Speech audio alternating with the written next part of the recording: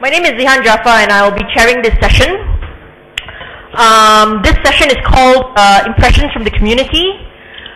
I know we promised you people from the next generation.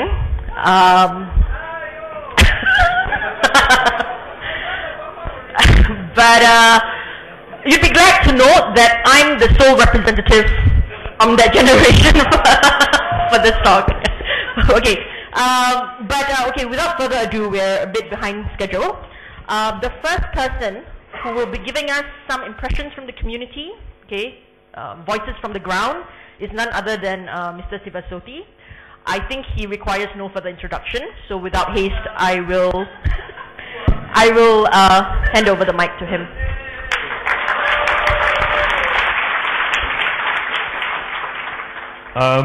Well, good morning, everyone. It's good to see all of you again. We have a very interesting guest of honor. He's still outside talking. He didn't run away. So that's wonderful. It gives us a lot of hope. And in this section, we want to mention a couple of things that we are aware of and that we talk about behind closed doors perhaps. And we want to give a bit of airing so that many of the members new to the community will be able to find out about it. So in my section for terrestrial, I'm just going to mention 4 things. And there are some unruly members of the crowd who will speak up during the Q&A because they've had those impressions for a long time and can't wait to speak. So Zian will have a job cut out for her. Now the first is our impressions of Bukit Timah. We do a lot to promote Bukit Timah as a rainforest in the city. We talk about how wonderful it is, the large numbers of species of trees that you can find there. It used to be 800, it's now around 900. There may be more species of palms there than in the entire African continent. That's changed slightly. Adrian will talk about it later. But it's amazing, right? But sometimes in promoting it so strongly, we may be guilty of whitewashing. People like me might be guilty of whitewashing. So in a third year practical, I renamed the practical Bukit Timah Patient Under Intensive Care. And Richard Collette, who's a rainforest ecologist, whom I followed up the hill in 1987, says that even that is not an appropriate title.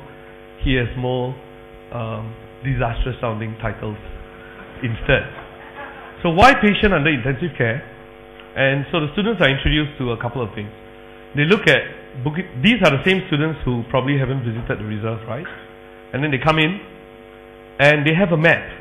And in that map, they look at Bukit Timah and we say, what cuts it off from the other forest patches?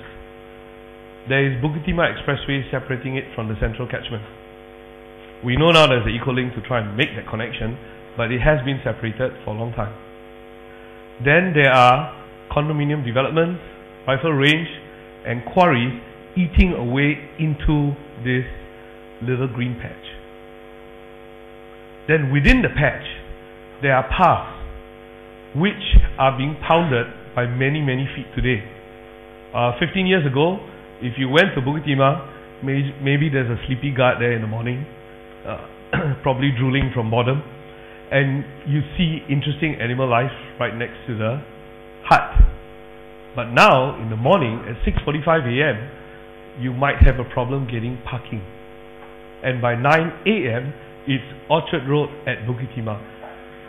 It's not surprising. In 2001, we saw a great interest in nature, so people returned to nature areas the way they hadn't. We just sent out a couple of emails and thousands came to Chek Jawa. That was mirrored in other nature areas. Our population has grown from that time of 3 million to now beyond 5 million.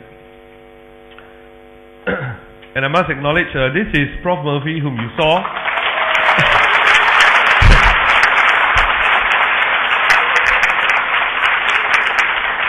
In the opening slide for the coastal cleanup, he actually did studies in Bukit Timah which are now being dug up for comparisons today. And that was before he was getting muddy even. So population number has increased along with the increase in nature, so it is no surprise that they are pounding the pavement. Now Chatterjee in NIE, she's a geographer, she talked about how the paths have been compacted by this high use. there are many spots where you see resam form a complete cover. The seed bank has long degenerated, so the forest is not going to recover there. And when you look at scientific papers, when they talk about fragments, they're talking about forests the size of 1,000 hectares, and Bukit Timah is around 164. So the students, after putting in all of these impacts, realized that Bukit Timah is a bunch of pebbles. Will it be here tomorrow? The natural history community has known this for some time, even before the huge increase in number of visitors, and the early suggestions of closing off the reserve to visitors were already surprising to me when I heard it as a student. And with these higher numbers, it may be actually an even more urgent call. But when students visit the reserve, we say, look at a couple of things that are going on. NParks is trying to prevent this degeneration. So you see boardwalks over tree roots. There are actually guidelines about how many people you can bring in. I couldn't bring in a class 1 year because another school had booked it. So they're trying to control numbers during weekdays. You see people coming to do forest regeneration studies to figure out how planting must go on. So there are attempts, but this is done quietly without knowledge of the larger community. Can we persist like this? They should know we have a forest that needs a lot of attention and probably money and zonation. So what is this zonation? In Bukit Timah, screaming kids get off. We're always blaming kids, but screaming kids get off the bus, and 3 steps later they are in the forest. And the excitement of being outdoors, and with a teacher who can't really keep up because the trails are narrow, right? So if you have 40 kids, they are far, far away. There is peals of joy and laughter permeating the forest. So one of those years when we are kept out of the forest, I snuck in from the edge while my students were in the pipeline, and you could hear the screaming all over the place. So then we realized we want to bring them to nature, but there's a struggle in teaching them how to behave within these forest patches. So Sungai Buloh is something interesting that they'll share with you. They are going to have a long walk in so that there is a place to scream. We need a place to scream. And then the core area gets protected. Just now during the tea break, Subraj said there's one more thing I should talk about, which is positive, is that Mabo Tan, the previous Minister of National Development, actually secured some land around the forest edge to act as a buffer. So he was aware. So this is a little secret that we should begin to talk about within the community, and if there are hard decisions to make in future, it may be something that requires support from the people who understand. It is a very daunting idea to close off a place like Bukit Timah to the public who love reaching the summit. It's something about human nature that they must climb and reach a high point. So the second thing I want to talk about is who wants to kill wildlife. So there is conflict with man when we build close to forests. And we have seen problems with long-tailed macaques. We have also seen problems with the common palm civet in Siglap and other areas. And you should all be familiar with the conflict with stray cats. They actually have a similar theme. If you actually survey people, there's the appearance of a huge problem, right? People seem to want to eliminate animals, but you actually go and study it. So in 2000, AVA did a sample in HDB in Bukit Merah, and they found out that yes, there are people who are scared of cats. They do cause a problem. If you introduce a management scheme, do you still want them killed? And it turns out that proportion is between 2 to 4%. John Shah, who's here somewhere, he's over there. Yeah, so they did work with Michael Goumet and others on the issue with long-tailed macaques. And it turns out, even with management, what proportion wants them killed? It's a similar minuscule amount. Wei Ting, who did work with the Common Palm Civet, is waiting here. Okay, she's on duty outside. She found a similar proportion in Sigla, the number that wants the animal eliminated at any cost. This 2 to 4% cannot hijack policy decisions or how we are managing animals. So the killing has to stop. It's not just an animal welfare thing. It's a message the ecologists have to send out, because the 8 species are the animals we are going to be seeing as urban communities. And these are precisely the animals that can cope with urbanization, are the ones that a small proportion have a disproportionate voice in saying they want eliminated.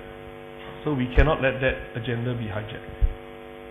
So these are the 2 points I want to make. My 10 minutes are over. And now I hand over the mic to Zihan. Thank you, everyone.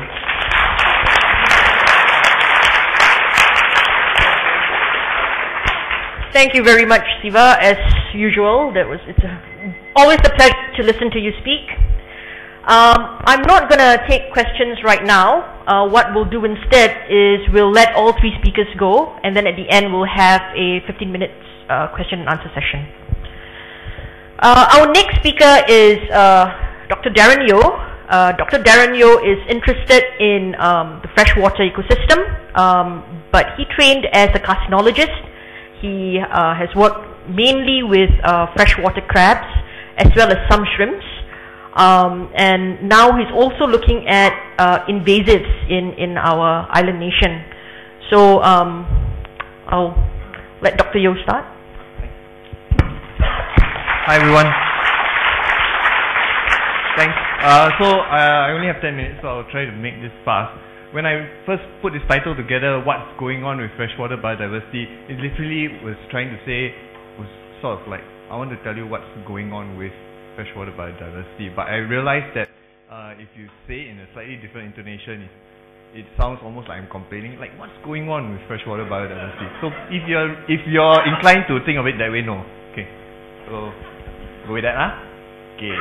So, so this red line just to remind me that I will actually be mentioning some groups and some organizations that are involved in freshwater biodiversity work in Singapore. I underline biodiversity because I want to emphasize that there are many other groups that I may not have mentioned that are involved in freshwater biology, other aspects of freshwater, and not necessarily biodiversity. So at about 4 a.m. This morning, all I could think of was a few people and a few organizations involved in biodiversity. So if any of you are here and I didn't mention you, you can throw stones at me later. Okay. So just a very quick intro. I guess I say the same intro to this kind of talk most of the time. I think many of you have heard me talk about my old student who questioned whether there were freshwater habitats in Singapore, and he found out the hard way there were. It's surprising that Singapore has fresh waters, and many people will consider, well, fresh waters, you have lakes, you have streams, waterfalls, and all. We don't have waterfalls, but we have lakes, artificial ones, we have streams, yes, we have natural ones, but sometimes people tend to forget that canals, reservoirs, ponds, whether they're in a park, whether they're in a golf course, these are all freshwater habitats. So if you have a look at the blue map, PUB's blue map of Singapore, you'll actually see a fair proportion of it is blue, and a lot of it is catchment area. In fact, more than half of Singapore is water catchment area. So the habitats can be artificial or modified. So artificial can be nothing there, and then you dig a hole and then the water goes in. You're creating an artificial habitat, or it can be modifying an existing natural habitat. Okay, so there are various kinds of artificial or modified habitats, just including reservoirs and ponds and canals and rural streams. But also many people are not necessarily aware that we do have some really nice natural habitats in Singapore. They include forest streams as well as freshwater swamp forests. And associated with that is a very diverse array of organisms. Here I'm just highlighting a couple of groups. One of the groups are a bunch of things that come under sort of natural heritage of Singapore. These are animals like the warty catfish, the Harlequin rasbora, a couple of shrimp, which were described from Singapore. All of them can be found in neighboring countries, but the key to this is that they were found and described from Singapore, and some of them are from places that no longer exist. So the Harlequin rasbora was described from, I think, a stream in Botanic Gardens, and I think Hyok Hui will talk a little bit more about that later on. Another aspect of the organisms that you find in our fresh waters is that we have a few species that are found nowhere else in the world, and these are known as endemics. Being someone who works on crabs and prawns, the easiest ones for me to pull out as examples are these three species of freshwater crabs that are found in Singapore and nowhere else in the world. So just a brief introduction to freshwater habitats and their associated diversity. And okay, so what's the situation here? So we have habitats, we have diversity. There is also a squeeze. Okay, the diversity, a lot of that native diversity is squeezed into very, very small areas. Okay, most of it in the Central Catchment Nature Reserve. Of course, some of them do exist outside, but especially in Nee Soon Swamp Forest. So, for example, 48% of the fishes, freshwater fishes that we know in Singapore are all squeezed into Nee Soon Swamp Forest, which is a really tiny little patch between two reservoirs and a couple of firing ranges. So we can thank MINDEF for keeping those places safe. 50% of our prawns and crabs, decapod crustaceans, also found in these areas. Another thing that you would associate with the freshwater biodiversity in Singapore is that we have experienced quite a bit of loss. Okay, there have been many species, many groups, but the simple one for me to pull up as examples are fishes and decapod crustaceans. Again, 43% of what we know used to exist here doesn't exist here anymore. Okay, these are locally extinct. This includes things like this giant fighting fish, which is no longer found here, but I think it's still found in Johor. Yeah, okay, still found in Johor, as well as several species of riverine prawns, which no longer can exist in Singapore because these animals need to make their way to the sea, or at least their larvae need to make their way to the sea, and nowadays it's a bit difficult for larvae to go through the barrages and all that to get upstream and become adults. So this brings me to challenges. What are the challenges to conservation and management of freshwater biodiversity? Or another way, simple way of putting it is, what are the threats to freshwater diversity? There are several things, and I could go on and on, but to keep it short, loss and modification of habitats. Of course, some of these are, as people say, necessary trade-offs. We need water, we need to control floods, we need to worry about mosquito control. But of course, sometimes these things need to be taken with a little bit of thought before we take action. For example, say a pool of water or stream that's a bit slow flowing, that's running in the nature reserve, and you know, in the nature reserve there are fish in the water, and the fish will eat mosquito larvae, and so we don't really need to canalize that and throw oil on top and throw pesticides and all that lah. Okay, so sometimes you have to look at the context before you start thinking about more drastic methods of mosquito control. Overexploitation, well, this doesn't happen very much anymore, and this obviously is the person who's not at the freshwater area, this Changi Beach. But it's easier to get a picture of someone trying to poach in Changi Beach than in freshwaters, because in Singapore all you see is the remains of the campfire after they've gone off. Okay, but so these are just some of the challenges. Pollution obviously will always be a challenge for Singapore because our catchment area does go into urban areas, industrial areas. We will always have domestic effluent as well as urban runoff. The thing that's more interesting to me is alien species. Now I say alien species with respect to the fact that they are not native, but we don't really know if they are having a very strong impact yet. Still, if they are not from here, it warrants study. Sometimes the potential for harm is there, For example, the freshwater stingrays that are found in our reservoirs, potentially there's some harm there, but maybe the risk is very low. Of course, most of you don't jump into the reservoirs and go swimming and wading in the reservoirs. Still, the potential is there. But sometimes external forces, commercial forces, for example, will actually make it a little bit more difficult to manage such issues. So in May 2007, the initial stand of AVA was that pet shops do not sell stingrays. Very dangerous. Okay? Then in March 2010, another article came out. Well, no, just pet shops cannot sell, but fish farms can sell. It's okay. Fish farms, because they re-export. But of course, if you come to the fish farm, it's alright. If you know how to handle the stingray, we'll let you buy it. It's okay. No problem. Then later, oh wait, they cost quite a lot of money, about $16,000 to $20,000. Some bad guy had a $200,000 stingray. No, I think since August 2010, AVA has allowed their sale in pet shops as well. So it's not necessarily AVA's fault, I guess, but there are external forces, that commercial interests that sometimes are part of the necessary trade-offs, I suppose. Okay, so what's happening? These are some of the things you'll be hearing about today in meeting some of these challenges. We don't just sit here idly. There's a whole community of people, as you see here. In what aspects? In terms of research, for example, there have been field surveys, basic field surveys, which are really important. Some of the more recent ones have been in the catchment area and in Singapore reservoirs, and they have involved NUS, NParks, PUB, NSS, WRS, whole bunch thing. Okay. Alright, so I have to move faster a bit, okay? So anyway, Hyokui will talk a little bit about one of our surveys in the Singapore reservoirs, and it ended up in this this journal, Cosmos, not Cosmo, huh? Okay.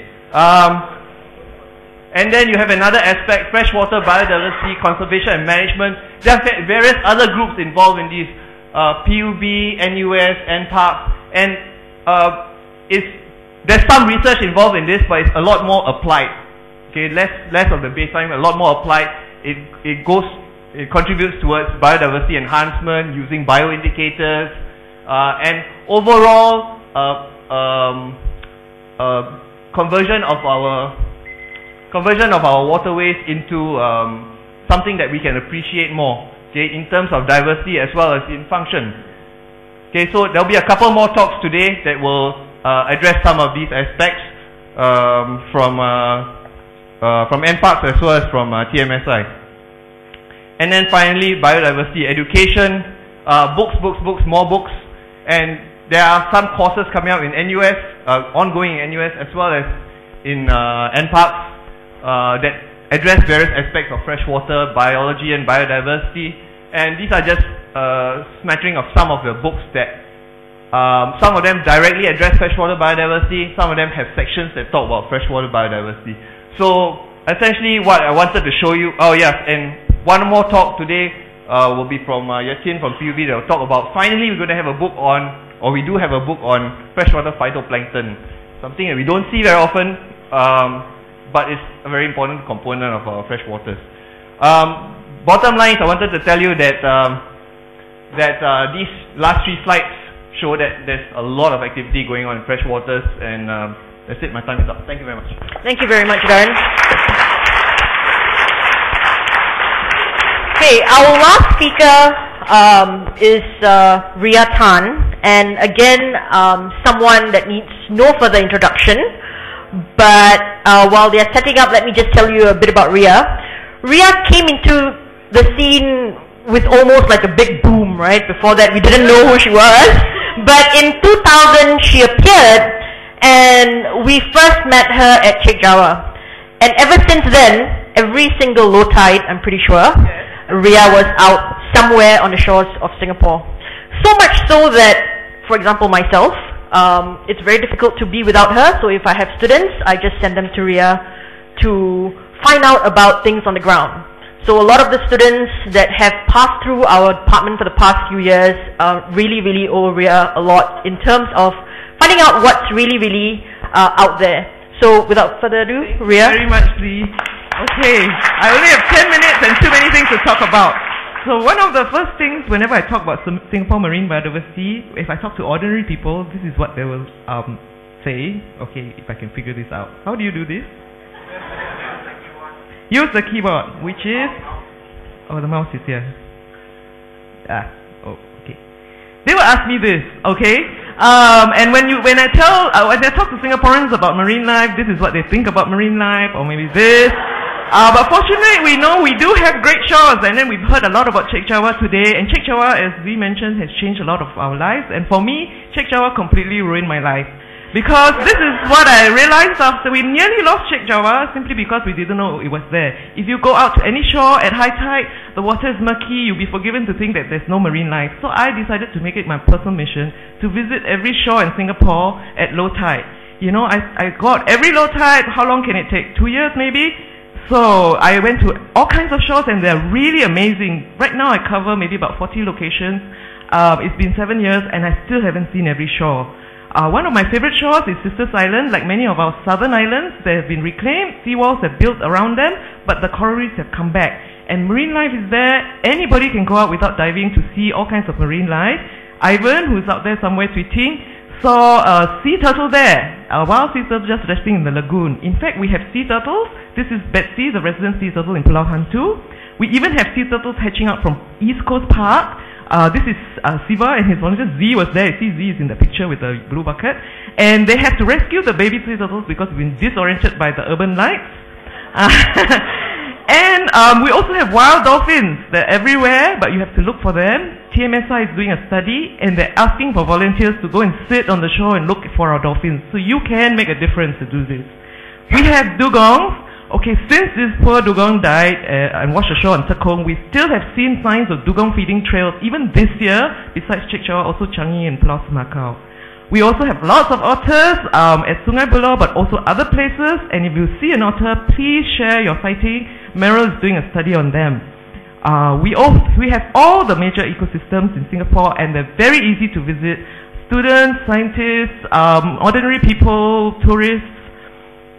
One of the best ecosystems that I like is seagrass. So Team Seagrass is a collaboration with International Seagrass Watch and NParks, and we cover 6 locations with Merck at Tuas and 2 schools at Sentosa and Labrador. We also have great reefs which are very close to the city. Actually, we are not just a city in a garden, but also a city in a reef. And the cities which are very far away are even nicer. Karen will tell us, the Blue Water Volunteers have been monitoring the reefs for about the last 10 years. So this is not something new. Karen will tell us more about it later. Mangroves are really delightful. They're actually quite colorful with all kinds of interesting marine life. And one of the best mangroves at Mandai, and Dan and his team will tell us more about their work there later on. The Mega Marine Survey is covering all our shores, and this miracle happened because during International Year of the Reef in 2008, the Marine Committee got together to come up with a blue plan, which was presented and accepted by Minister Ma and Minister Yaakob, and Siva explained how it was very gladly accepted. And this led to the first surveys which started last year, and we'll hear more about it later on. There are many threats, but I have only time for a few. Of course, litter is a big issue. You heard all about it. Most of the shores look very clean because they're cleaned every day. But if you go to where they're out in more remote areas, the litter can be enormous. Fortunately, we have ICCS dealing with this for the last 20 years. And with this experience, Siva has led this new proposal for volunteers to deal with an oil spill if it should happen again. Fishing looks pretty harmless until you see the holes that are dug up by fishermen for bait. Abandoned fishing lines can pull up marine life. This bird died because it ate a fish that was stuck on a fishing line on a hook left on a tree. Okay, there's a lot of fish traps being laid on all our shores. The more remote shores have bigger fish traps and more traps. Drift nets are laid on almost all our shores. These drift nets continue to kill as long as they're there because plastic is not biodegradable. Dugongs and sea turtles breathe air, they will drown. This has not happened in Singapore yet. We went to Changi recently and we saw a net across a dugong feeding trail. A small group of us are trying to collect data on the impact of abandoned drift nets. One of the animals that get caught a lot in drift nets are horseshoe crabs, hundreds of them. Fortunately, NSS has been studying this, and they will be presenting findings later on. Singapore has not much land, so a lot of our shores are used for things that do make a contribution, a significant contribution to Singapore's economy. So what are the shores nearby? Does it impact, these activities impact these shores? For example, Pulau Hantu is right next to Pulau Bukom. There's all kinds of really seriously scary stuff going on there. Yet, the shores are so good that Debbie and her volunteers can provide monthly guided dives to the public to see the amazing marine life that's at Pulau Hantu, right next to Pulau Bukom. Pulau Semakau has very nice seagrasses, but it's next to Pulau Bukom. Nice coral reefs next to the landfill. It's got lots of marine life, and it's currently the subject of Project Semakau, which is done by RMBR. They'll tell us more about it later.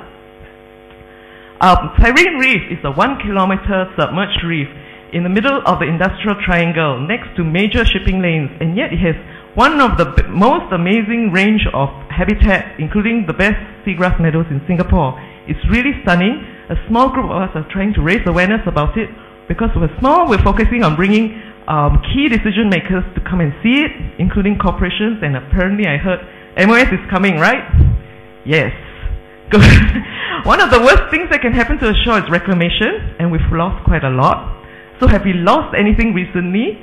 Yes, we've lost a small reef near Pulau Hantu. We've also lost some shores at Sentosa. What is the fate of Chek Jawa? This concept plan was revealed in 1990. The plan is to reclaim Chek Jawa at Ubin and to Pulau Tekong, extend the MRT line past Pasir Ris so that we can house another 1 or 2 million people. Tekong already has approximately that shape. Is Chek Jawa protected? In the latest master plan 2008, it's green in color, which is park and open space. It does not have that dotted line. And you will notice that the designation does not go past the high water mark, so it doesn't cover the intertidal area. What is our marine nature area? That's a pair of sister islands. Labrador is also a nature reserve, but again, it doesn't go down to the high water mark, beyond the high water mark. Sungai Buloh is protected as a nature reserve, so the mangroves are covered there. It takes a lot of effort and time to get something designated a nature reserve, but the work doesn't end there. And there's a lot of work going on at Buloh right now. We'll hear more about it from Hui Peng later on. So are our artificial shores dead? This is definitely artificial. And I do go to all our shores, and I was very surprised to see how wonderful it is. This shore was severely impacted by the oil spill, which was not cleared up, unlike the recreational beaches. But yet, when I went, these are all recent photos that I took, we still have good marine life there. I even saw an eagle ray.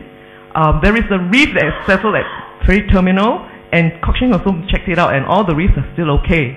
These are all natural stuff that grow even on pontoons. We helped Keppel Bay to document the marine life that grow on their pontoons, and this is what I saw. It's natural, free. They didn't pay any money to get these marine life. We even have mangroves growing on the seawalls naturally. So all these wonderful, miraculous, free stuff has to come from some place, and it is natural ecosystems nearby. I had a long slide discussing about why we should save our shores and all that, so I got no time, because basically, we still need to answer the first question that anybody will ask you, which is, do we have marine life? Can we, you and I, do something about this? Yes, we can. All you need to do is explore, express, and act. So you just need to go out there and find out what we have. There are lots and lots of activities conducted by a wide variety of people, for a wide variety of people at various locations. Just go find out more about it, and after you go, you should share about it. You know, sometimes people say, no one's going to listen to me, but actually each person has a circle of influence. Talk to your friends, your family, your colleagues. Bring them to see these places. There is this lovely thing called social media that you can go and express yourself. The trouble, however, is, you know, Singaporeans, very easy to express when you've got something to complain, right? We are a complain nation. But if we have nothing to complain about, we don't talk about it. And this can be very dangerous if you want to save a wild place. What do I mean? You need to go beyond complaint letters, okay? See this lovely place. I'm sure all of us would like to visit this place. And I'm sure many of us who have visited this place will talk about it with our friends, might even share it on Facebook. Will any of you write to the government agency who manages this place to say, I had a great time, it's perfect, I don't want to change anything? Not many of us, maybe zero, right? But there'll be some auntie who goes there and says, this is pretty boring, you know, maybe I should write in and tell them they should have more flowering plants. Right? So the agency has got this letter which says more flowering plants. Okay lah, very bad drawing, sorry. So there is more flowering plants, there's a letter of complaint, more flowering plants, there's no letter which says no complaints, right? Then if someone says, well, the muddy path is no good, you know, we must have change. There is no letter to say, I don't want any change. Then there's street lights. Then there's nobody who says, I don't want it to change at all. There is no, so every time this letter comes up, so at what point are we going to say, we want it exactly the way it is? Do we need some concrete proof? Or do we want to wait until it's all gone? Alright? So if you want to speak up for wild places, you need to speak up early, even if you have nothing to complain about. Okay, the best way to act, to save our shores is to act. The best way is to be a nature guide. Because we reach out to all kinds of people, both indoors and outdoors. If you have no time or inclination to be a nature guide, there are many other ways to act. And there's lots more information on Wild Singapore. Thank you!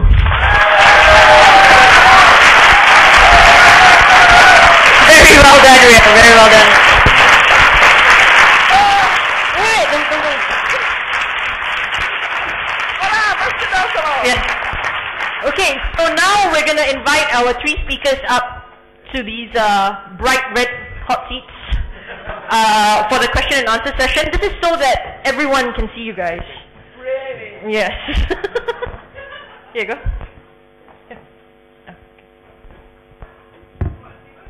Okay, any questions for any one of them? There are 4 mics at each aisle, so just go to the nearest one and tell us who you are. Also tell us who the question is directed to, and then we'll try to answer your questions. The question doesn't have to be directed at the speaker, it can be people you see in the audience as well. True. Okay, first question. Someone to start the ball rolling for today.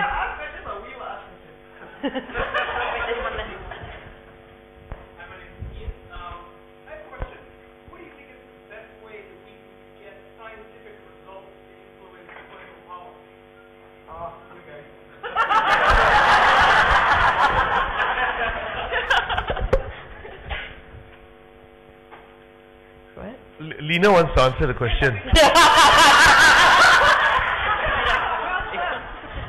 The simple thing to do is, why don't you tell the agencies that are responsible and, pass the information to us, because we're constantly asking, please, we want to connect science with policy, but you've got to get to us.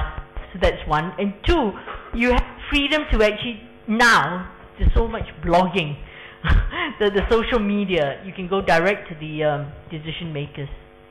But I think it's important for scientific data and information to get to government agencies, not just NParks, but those that are responsible for land use. But I think it would come up a coordinated voice if you come and pass the information to NParks. So send your data to us, or give your comments. Thanks. I'll add to that. Another thing you can do is organize a conference. So I met one of the marine guys in the corridor, and the list of speakers he already had in his head was considerable. So I said, I'll help you get it organized, and it can be done quite easily, because there's so much information, and then the conference needs to translate it into feasible statements.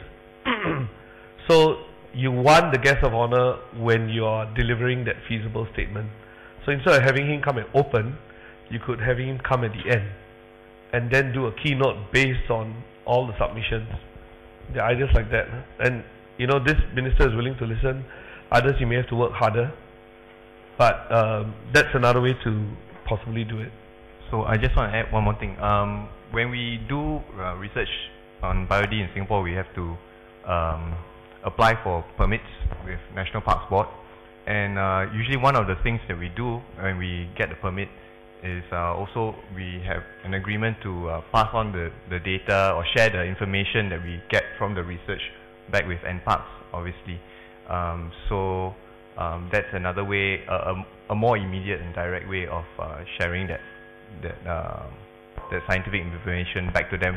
Sometimes they can use it immediately for management. Sometimes it can be kept and accumulated until we have critical mass of information. I'll just add to Darren's point that our students do research on species biology. We'll hear some of them later. We make them go and present to MPACs themselves. They're all running around. They want to hear them. So make your permit applicants deliver to stakeholders from government, and then they can deliver to public. So they all have to do two presentations after they finish their research. Following up on Darren's point that MPACs has set up a database called Biome, and we think that it's not just grabbing data, but we think it's so important. There's so much work done on biodiversity these days, and it's good that we actually centralize it. It doesn't mean that you can't have your database, but you centralize it. It makes it easier for us to actually retrieve the data. Sometimes when we have we need data immediately, and we have to then run around and ask people, do you have data on this or that? But if you have a centralized database and it's called Biome, B-I-O-M-E, please contact us at the National Biodiversity Center. Let's give you write to us. You know most of the people around in MPACs. Do write to us and say we would like to share our data with you. Of course, there is this reciprocal sharing, and of course there's gated kind of access. But nonetheless, I think we should actually try and all work together because it's so important. Thanks. Okay. Thank you very much, Lina. Those of you who do not know Lina Chan, there will be very few of you here, but there's some young ones. Dr. Lina Chan is the Deputy Director of the National Biodiversity Center with NPARKS. Okay. We also have Jim. Jim, you can present yourself. Okay, there's a mic there at the back.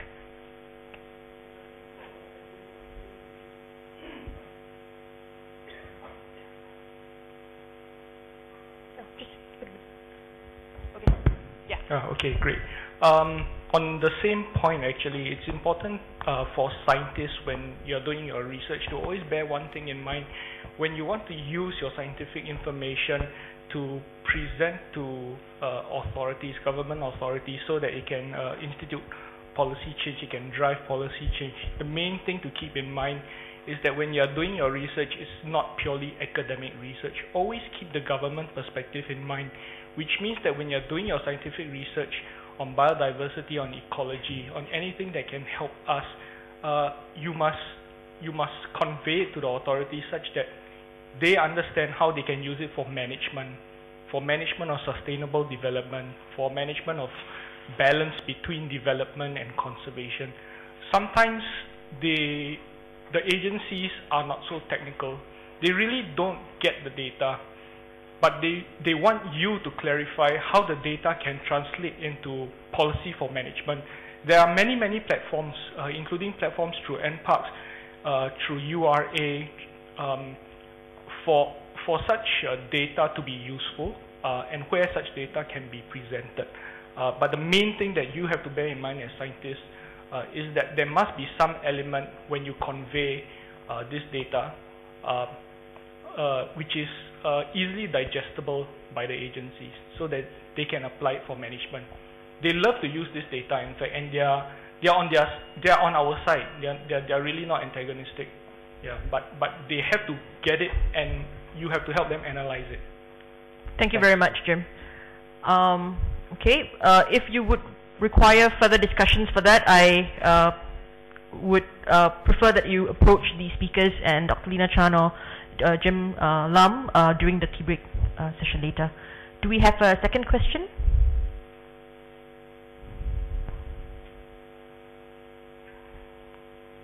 Yes?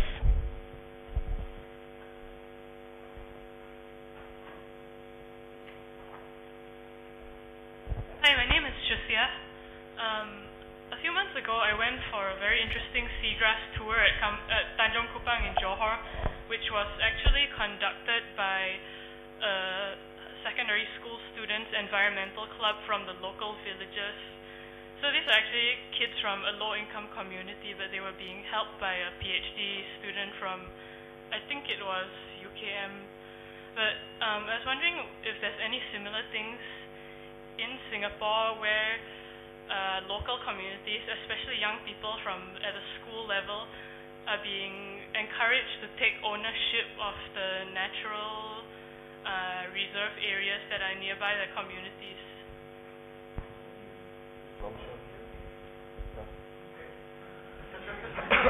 We are redirecting to Karen Teo. You don't have to know the answer, you just have to know who can answer it. Well, I'll cover that later during my 10-minute presentation. Yeah. Or we can chat during tea break. Yeah. I would just say there's always an effort, but the thing about schools, they tend to want to do one thing 1 year and then another thing the second year. So the problem that a lot of us face is, how do you create a sustained program with a long-term thing? So in International Coastal Cleanup, you saw there are 70 organizations, but very few of them want to go to the same area the following year. So it's a conflict between educational opportunity, entertainment, and contributing sustainably.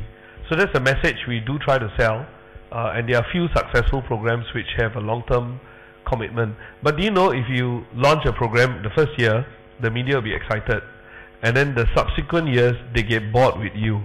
So if you need media publicity to sustain a program, doing the same thing year in year out it's a struggle to get media attention. So International Coastal Cleanup 20th year, I actually don't bother trying to get media, so we are immune to that effect.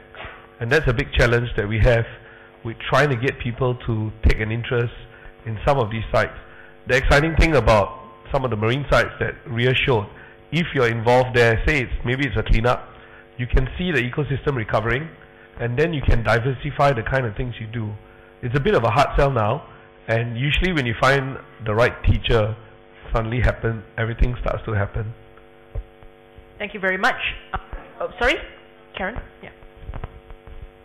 I think it's also a matter of knowing what's out there in the schools and leveraging on initiative that MOE has started off.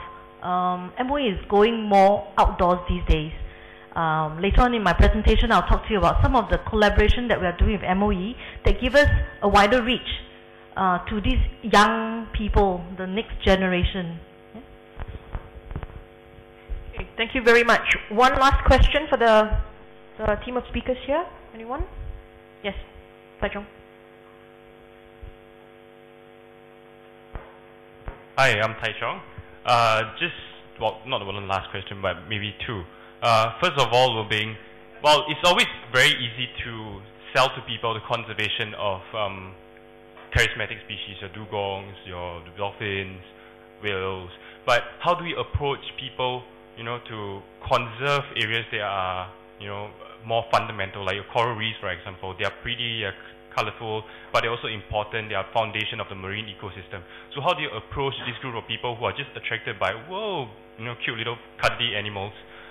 And second part of the question will be really to bring up the debate on captive animals for conservation. So how far should we do it? What are the governing rules? What are the rules set by the government agencies? To what extent is it right? To what extent is it wrong? Things like that. Thank you. No, I'm just. What do you mean by captive animals for conservation? Well, the main debate will be really like XC2, is it? Just buying animals, keeping animals in general. Okay. Not talking about maybe not talking about reintroduction or anything like that. Not introduction, but it's more of like, on the stand that you are bringing animals, but conservation to study their behavior, things that you can't have in the field, for example.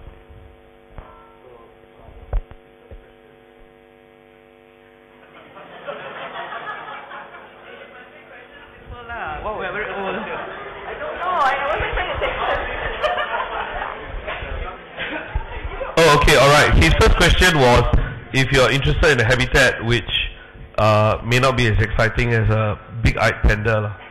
So we all like to play dirty, so the coastal cleanup, we show all the dolphin and the dugong and the sea turtle, and then they go there, it's just mud and all that, but so we use that to draw it in. It's not just us, international communities, WWF uses panda for a good reason. The otter is a great symbol of wetlands because it's very lovable. So this is not a fair game. You have to use every dirty trick in the book.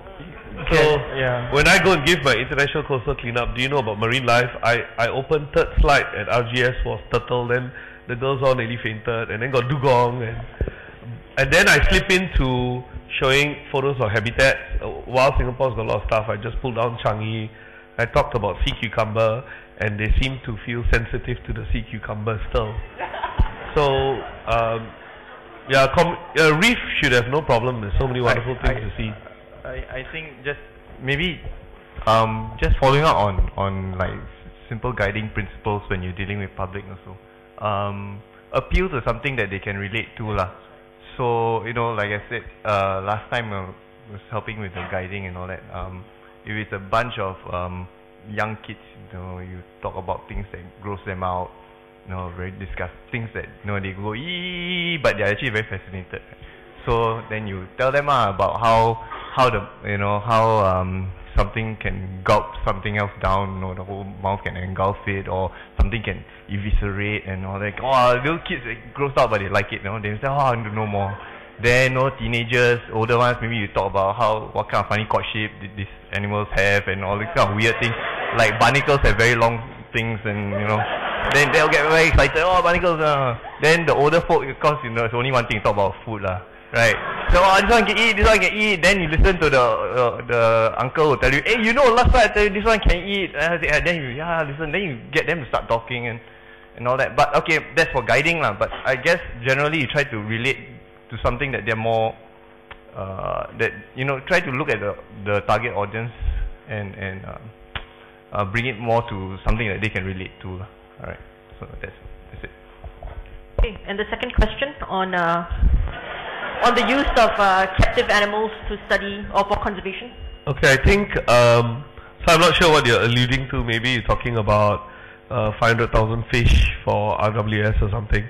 But in modern zoos and aquaria, they have to demonstrate some kind of public education or conservation value to what they are setting up. So EU has guidelines, it's really thick, and then so they all adopt this practice. The second thing they do is because they need to generate PR and win people over to support their cause. The motivation of someone building a huge development, it's about making money. So that's just the reality, right? So the reality is their motivation is to make money. Then whatever they can do to bring the visitor in, they will do it. So most of the discussion is quite meaningless. It's up to us to figure out what to make of it.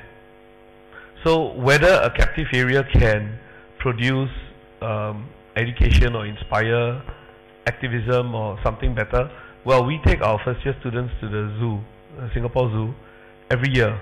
I actually don't like the scene of a captive animal, so I stay outside while 200 students go in. But I know it's a critically important experience for them. They've been to the zoo when they were young, they never go again, and they can't go because no Halloween, right?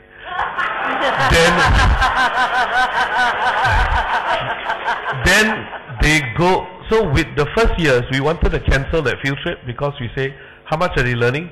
But they're really excited, and so we send them to the zoo just before the exam. It also calms them down, and the TAs talk about the animals and the biology and the role in the region and in Southeast Asia, and the zoo has helped by funding conservation locally and regionally, and then we can talk about the kind of programs, and then that awakens their.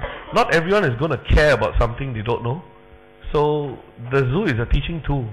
I probably couldn't do without it. And one of our students here went on to go and work with Wang Xiu Ti in Sambai Conservation Center in Borneo, and he learned husbandry skills while he was a part-timer at the zoo. And when they went there, this is a PhD student who wants to do something. They are rescued seized animals, and their husbandry skills of the three of them, who are all former part-timers at the zoo, turned out to be critical. And then they stayed on and they helped build a volunteer mechanism with their IT skills. So I think they can play a critical role. It's what you make use of it. Some things you can try and resist, but if it's here to stay, then how do you make the most of it? Okay, anything to add, Darren and Ria? Okay, thank you very much. Let's give our three speakers another round of applause.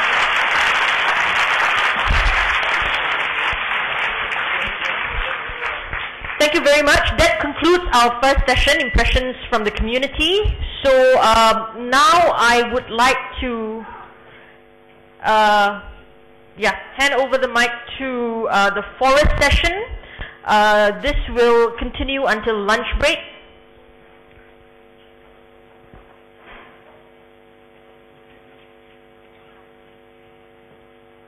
Okay, please welcome Ding Li, everyone. Thank you.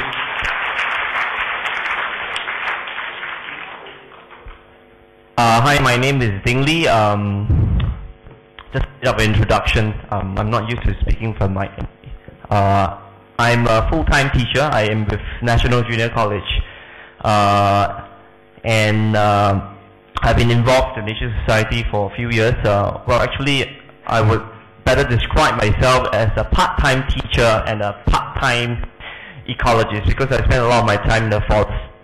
So for today's session, unfortunately, one of my co-chair, Cheng Pui, who is from Rascal School, he's not able to join us because of a sore throat, common medical condition with teachers. So instead of him being around, he would have given you some cool insights. Siva will be my co-chair.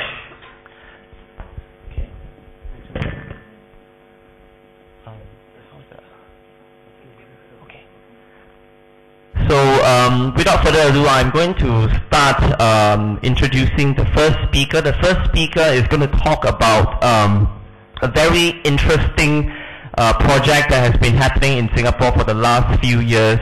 Some of you who have been following up with the press, you might have heard a little bit about the Eco-Link.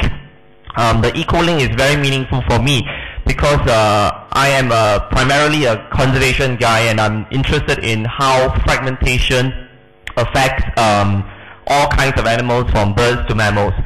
So Eco-Link is a really interesting project because it's the first attempt in any Southeast Asian country, to my knowledge, whereby the authorities are actually actively trying to reconnect forest habitats that have been previously fragmented.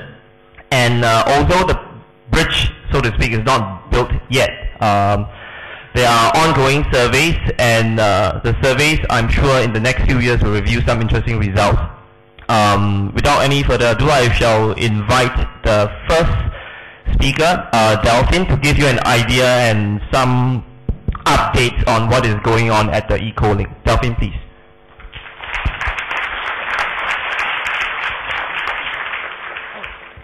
All right, hi. So this is the biggest audience I've ever seen. My talk is who will cross the road? So like, basically, besides humans, who else are actually using the roads? So this really picture actually was taken by one of my colleagues at NPark. He actually saw this crossing in Rifle Range Road, and after the mother and baby pangolin actually crossed the road, a car went by. So a few seconds earlier, this thing could have been a pangolin pancake. So those are not the only animals crossing the roads. So we also have mammals, small and large, like rodents, small animals, large ones like mouse deer, samba deer. We have birds who can't actually cross roads because they are forest dependent. There's reptiles, monitor lizards, snakes, and arthropods like butterflies, not mosquitoes,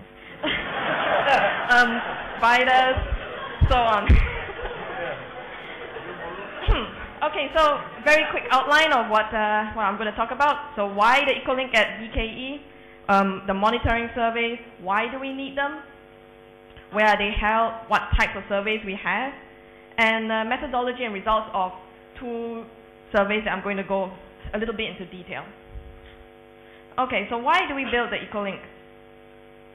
So it's to connect the two nature reserves, Central Catchment Nature Reserve and the Bukit Timah Nature Reserve with the Eco-Link. And it allows safe movement of animals across the road so they don't become roadkill. So why do we need them? Small fragments of our forest, and the Bukit Timah Nature Reserve is actually very small, results in fewer animal species, and they actually have a tendency to result in degeneration. So a connection actually would have a positive impact on biodiversity, especially since the Bukit Timah Nature Reserve has been isolated from the central catchment.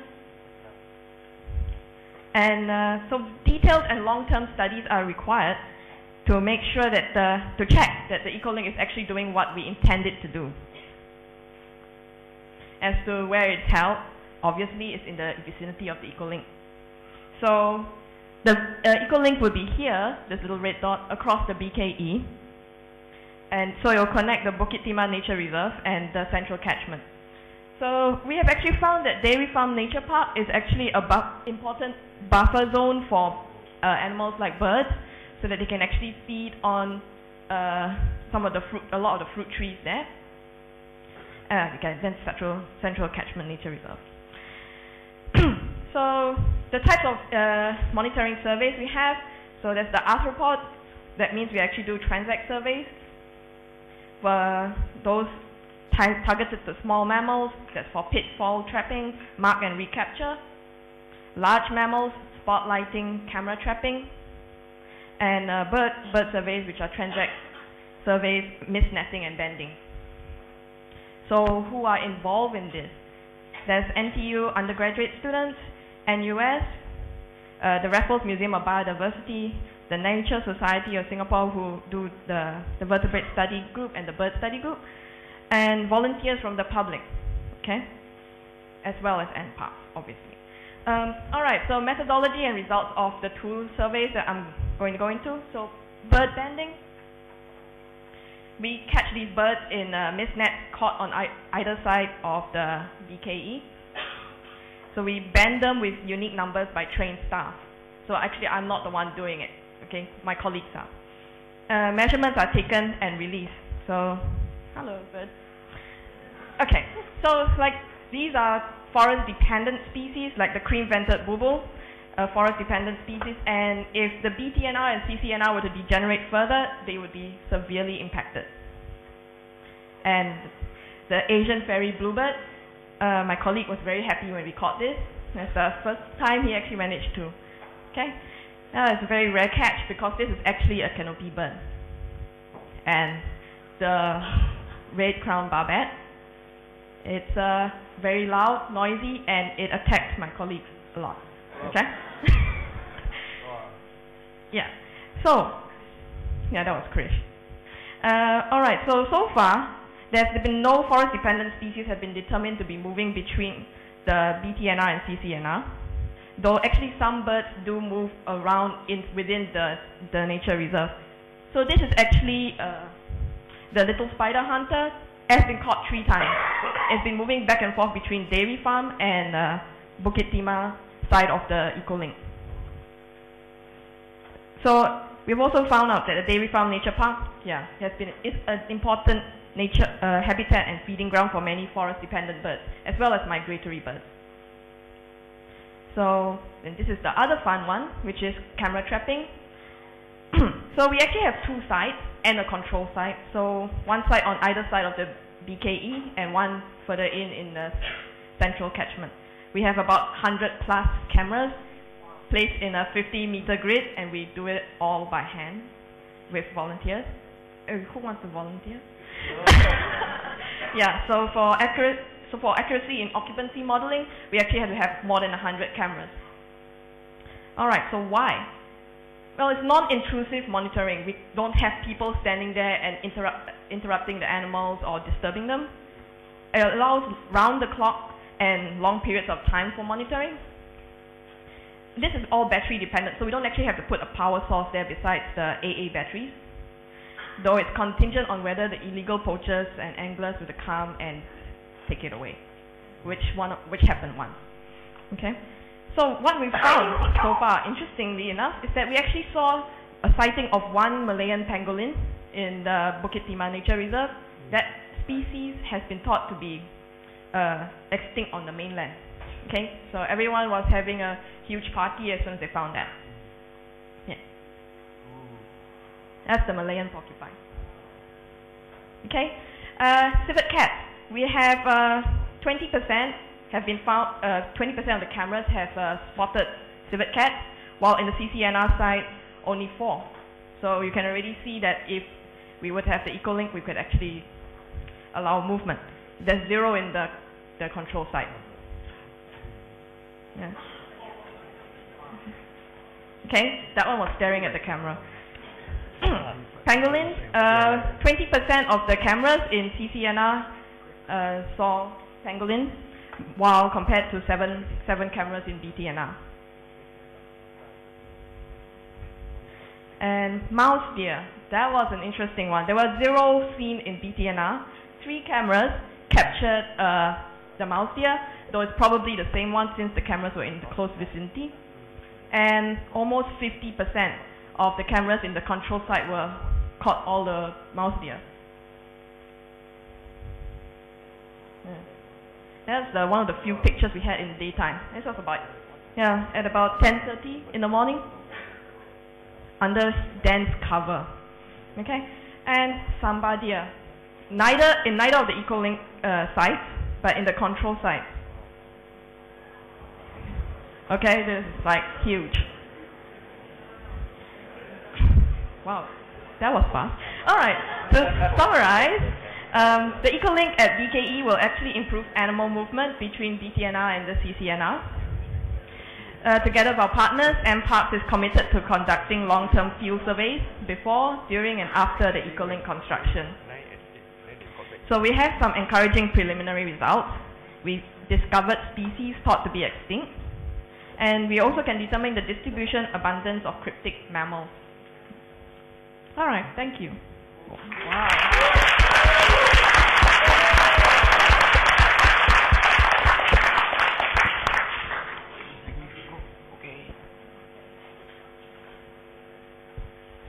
Thank you for the very insightful presentation.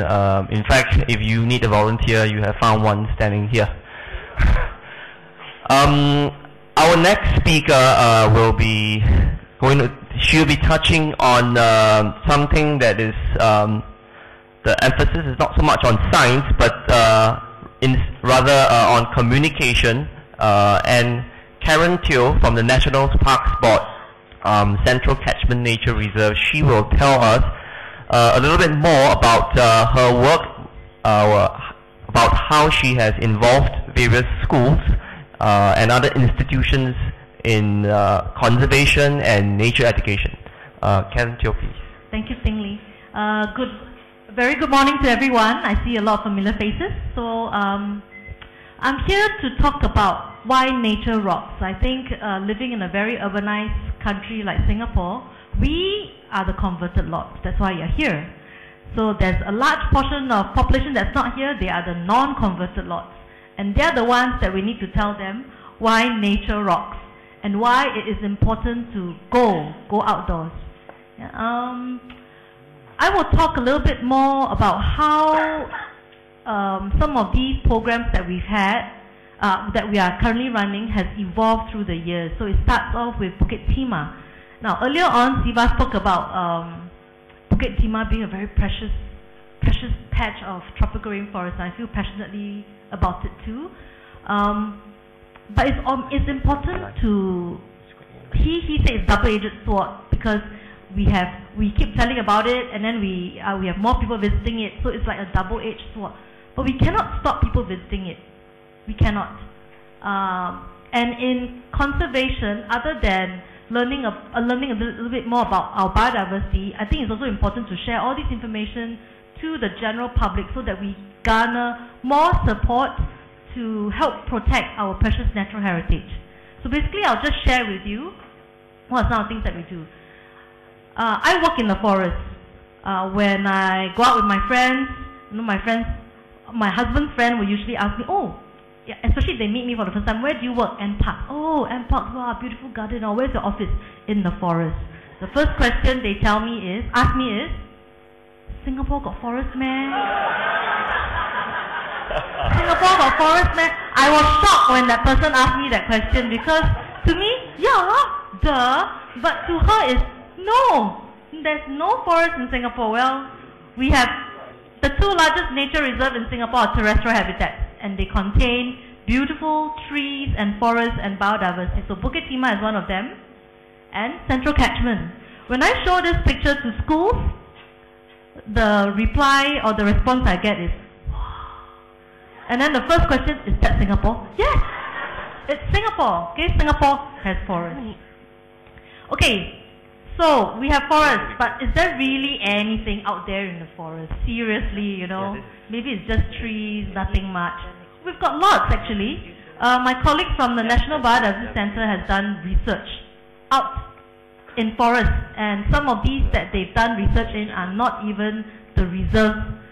They've done it in other nature areas.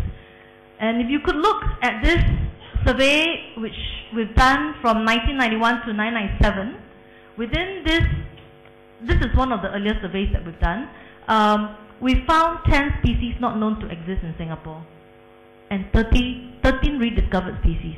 So that to me, when I first read it, as an ex-teacher, I don't know these information. So I came to MParks and I read about this. I was like, wow, you mean we have all these things?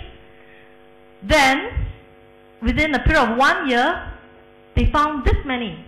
That to me is wow. And this is what we've had listed down in a report which we sent to CBD. It's also a wow. Look at these numbers. You wouldn't expect these numbers to even represent Singapore, but they do. These are numbers representing the things, the flora and the fauna in Singapore. Okay, now, I've convinced you that there's forest in Singapore, and yeah, there's something out there.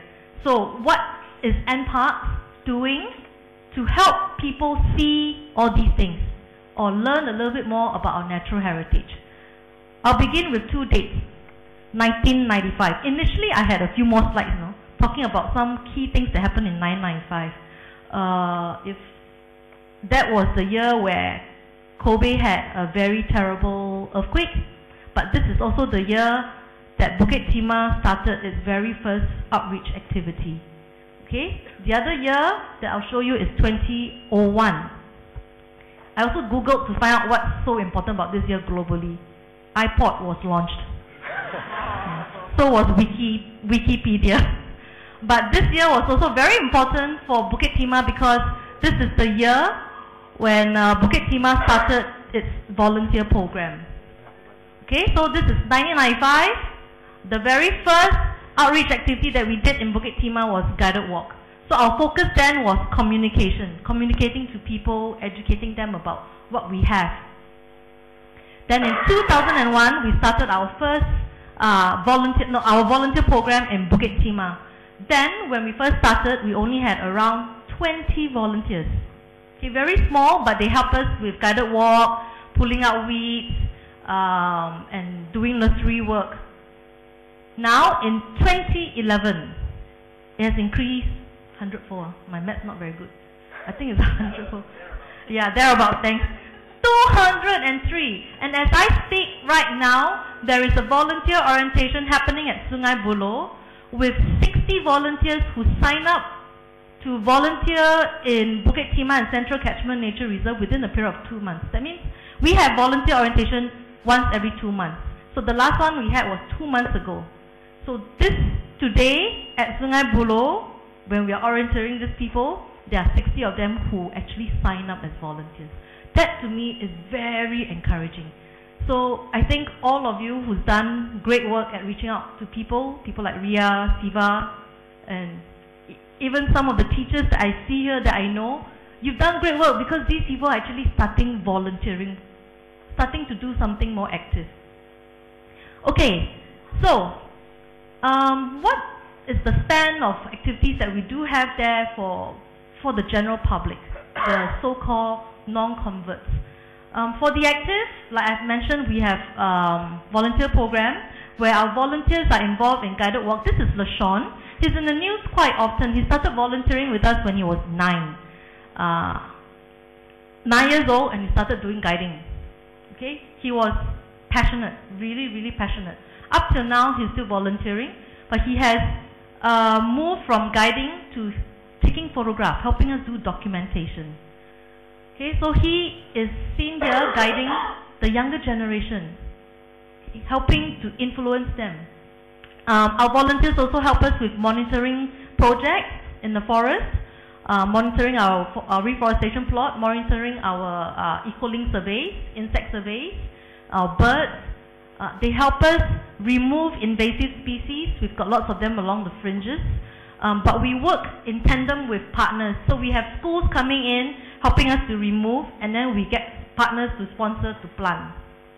Okay, so that's what we do. One group will remove, another group will plant. We have volunteers doing restoration work for us. This guy over here is Ki Ming. I'm not sure if he's here. Maybe he's not. Yeah. Ki Ming is one of our oldest volunteers. He's close to 90 if I'm not wrong. And he's there doing this. So, like what I think Ria or Siva, was it? One of you was saying, seriously, it spans, oh no, it was Darren. It spans all ages. Was it you? Or MOS? So I had so much information overload today, I can't remember who said what. Okay, nursery work, and our volunteers, we provide them with training. In order to ensure that they are out there telling the right things, sharing the right information, we give them that training. Other than volunteer work, for schools who has very enthusiastic teachers, RGS is one of them. We have Wood Grove. ACS has been our volunteer for 7 years. Every single year they'll bring badges of students to our area to help us clear invasive species. So they will come and they will help do what we call help us in our habitat restoration program, either in parenting young plants, removing rasam, smilax, planting, okay, or just being there to help us improve on some of these degraded lands. Okay, so for those who are teachable, so those of you who are active, these are some of the activities you can do. Those of you for the teachables, we have, okay, this I have to do very fast. Okay, when we develop programs, we thought about the journey of a child when a child is out from the womb. Okay, so nature education for a child that begins at the very beginning when he or she could start walking should be exploratory. So we've developed a series of programs that when you have kids, you might want to put them in from the very beginning to the end. So this is using art to influence the really, really young ones, preschoolers. This one is leveraging on MOE's initiatives. They have a program for active learning initiative where we hop on board and we sell our programs and get children to come outdoors. Okay, this is another one. It's our young volunteer program. We realized our volunteer program caters more to the adults. So because of that, we started a young volunteer program where youngsters could come and learn a little bit more about the forest and gradually be older volunteers when they grow older. Okay, Kids for Nature, this is also another program in collaboration with MOE. This is good work done by a wonderful lady, Beng Chak. I saw her just now. Is she here? Yeah. So she started together with us the first field study center in Singapore, helping children to go outdoors to learn more about the outdoors so that they will learn to protect the outdoors. Okay, teachers workshop, and for the men on the street, we'll have guided walks. So basically, in a nutshell, we have progressed from just communicating with people to participation, encouraging people to participate. So in the latest thing that MOS was mentioning, community in nature, the main aim is to really help people to learn about nature, explore nature, appreciate nature in their own backyard before because not everyone can go to the nature reserve. Yeah, that's it. Thank you.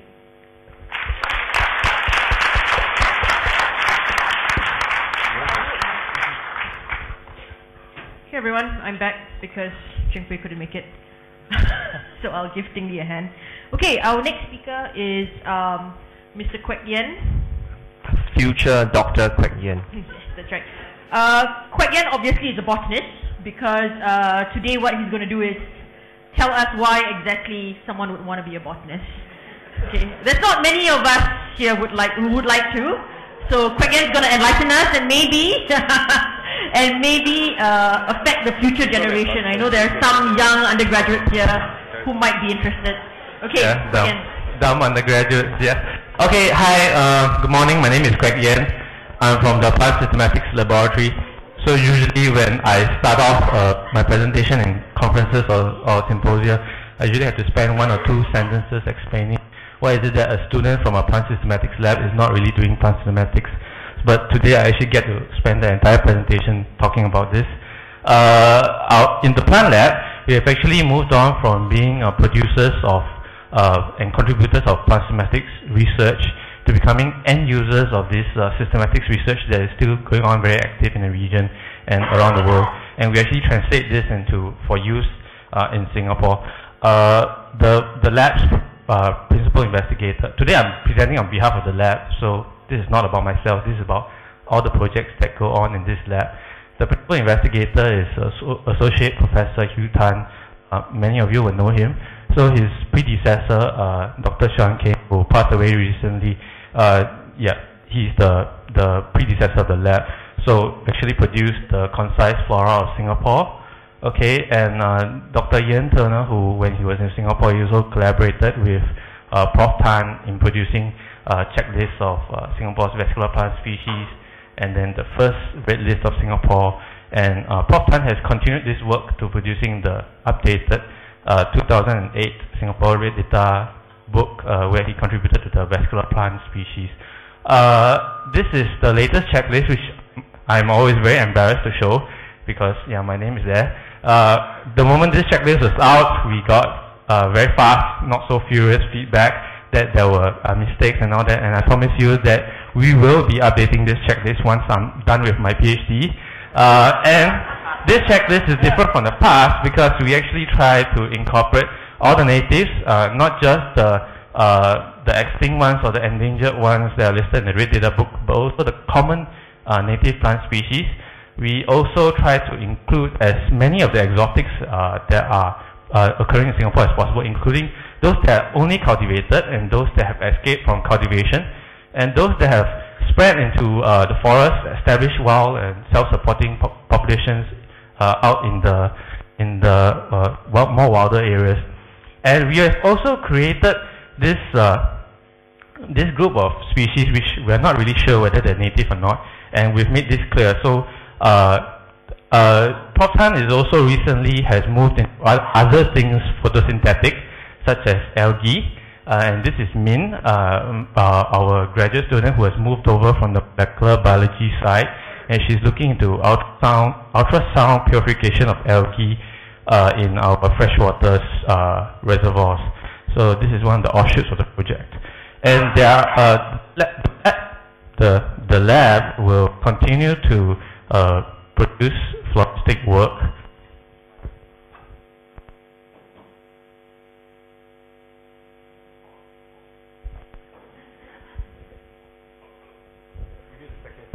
Yes, for Singapore, and for other specialized users, such as this is the flora of Semakau, produced together with Ron Yeo from Project Semakau. So, I'll take this opportunity to also highlight, we are bringing the flora online. This is the Flora of Singapore online website. It's actually a WordPress blog. So what we're trying to do is, often when you try to ID a plant, you try to search for the species and try to search. Hello.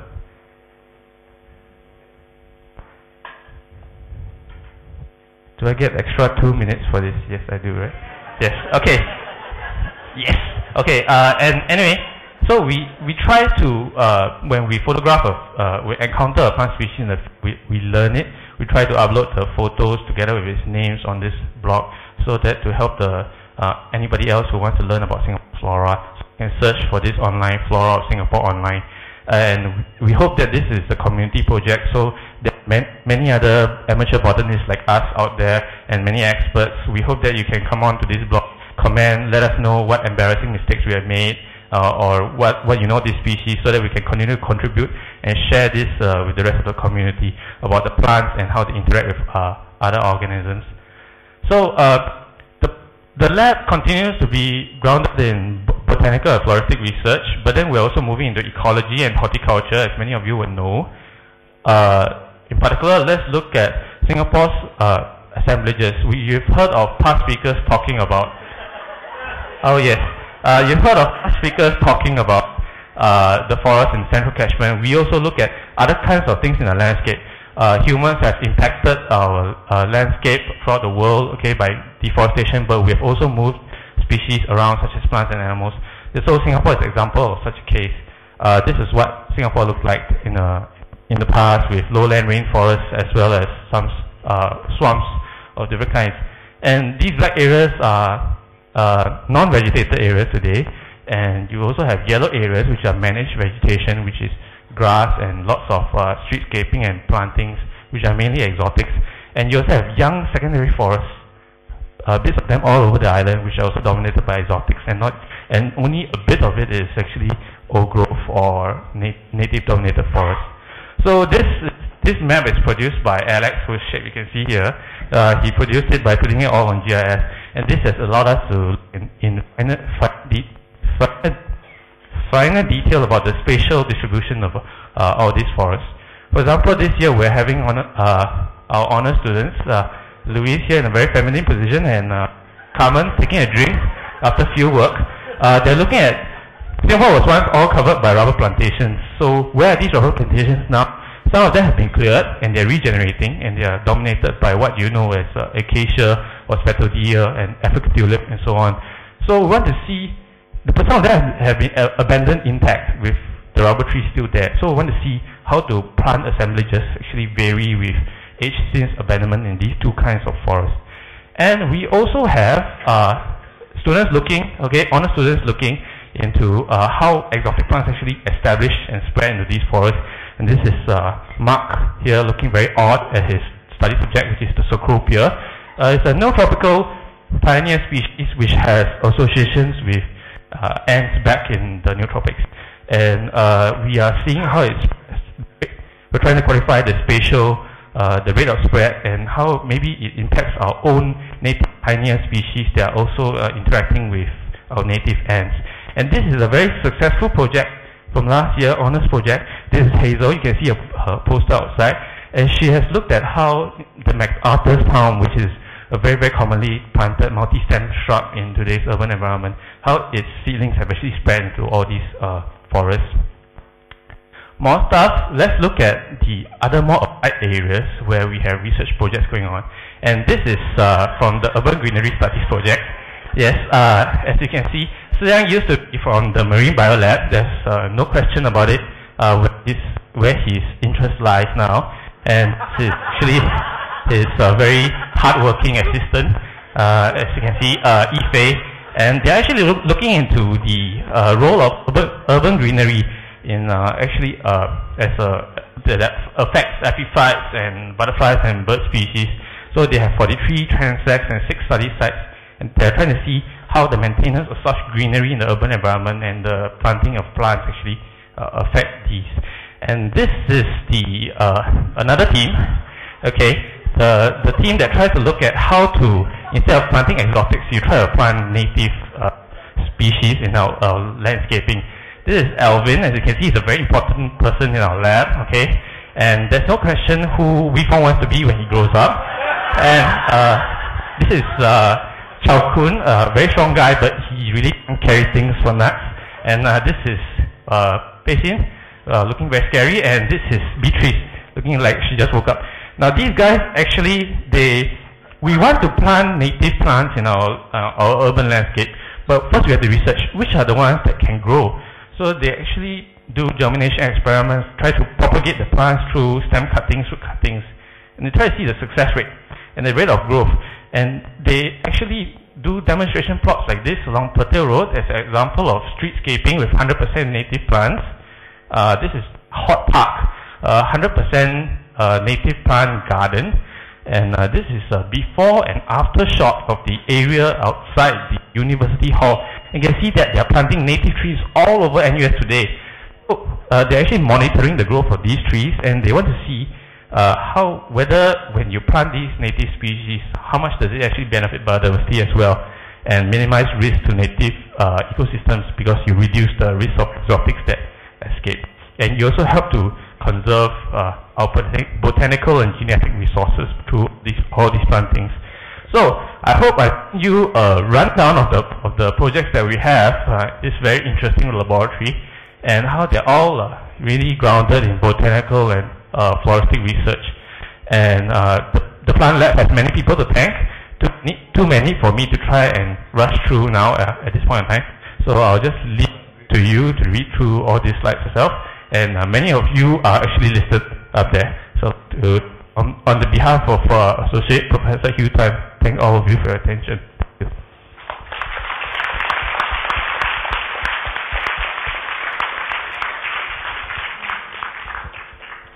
Thank you, Greg Yen, for your very interesting presentation, which has given us a lot of new information on plants in Singapore, and also shown some interesting postures of your fellow lab mates. We will now move on to the next speaker. The next speaker is the new poster boy of conservation in Singapore. You saw him earlier on when Major Tan Chuan Jin was speaking. He has lots of accolades. Firstly, for rediscovering a number of rare mammals in Singapore. So I shall now pass on the next 10 minutes to Marcus Chua, who will enlighten you on mammal research in Singapore. Marcus, please. Hello everyone, I'm Marcus from NUS, and I'm very excited to share with you on the mammal research that has taken place in Singapore in the past and the present. So today, my talk would be something like History Channel combined together with a newsflash update. So, mammal research in the days of yore, how was it like? It all started with this man, right? Stamford Raffles. Stamford Raffles, he was one of the first documented modern mammal researchers in Singapore. So other than founding modern Singapore, Raffles was also a very keen naturalist, and in the early days, naturalists were concerned when it comes to Southeast Asia was that everything here was unknown. They do not know very much about the Southeast Asian fauna. And in Raffles' words, when he came to Singapore, one of the animals he saw was this large cream-colored giant squirrel the size of a cat. And what did he do? He shot it.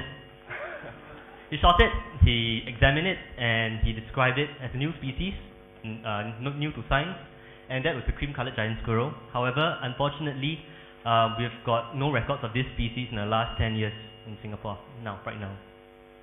Right, in the past, due to the high diversity of mammals in Singapore, other sorts of activities took place. So, distance learning was already taken place way before its inception today. So what happened was that specimens were taken from Singapore, and they were shipped to places as far away as England. So the banded leaf monkey is one example, was described in England from a specimen taken from Singapore. Other examples included the slender squirrel, which you can still find in our forest today. And because the draw of mammals is so great, even botanists would want to study them. Who wants to be a botanist when you can study mammals? So an example would be, a very famous example would be Ridley. So other than being known to be the director of the Singapore Botanic Gardens, as well as bringing the rubber tree to Singapore, he was also noted for his mammal observations, and he even has a bat, a leaf-nosed bat that's named after him. Right? And that was all happening in the 1800s. In the 1900s, the Raffles Museum became an important site for mammal research, mainly due to two people, Cecil Cross as well as Frederick Nasser Chasen. They were the two ex-directors of the Raffles Museum, and they contributed vastly to the mammal collection. We have got over 30,000 specimens of mammals in the Raffles Museum, mostly from Southeast Asia, and they contributed a lot to that. And other than that, their research culminated in the Hand List of Mammals on the right by Chasen. This is one of the large publications. So in the past, the questions were, what's out there? What is this? And by the 1900s, the questions developed into how are these related? And what can you find where? So distribution was a question that was answered. After that, trumpeting mammal research in universities was Dr. John Harrison.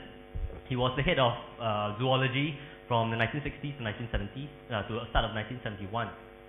and he concentrated his study on small mammals, and he also produced the book Introduction to Mammals of Singapore and Malaya.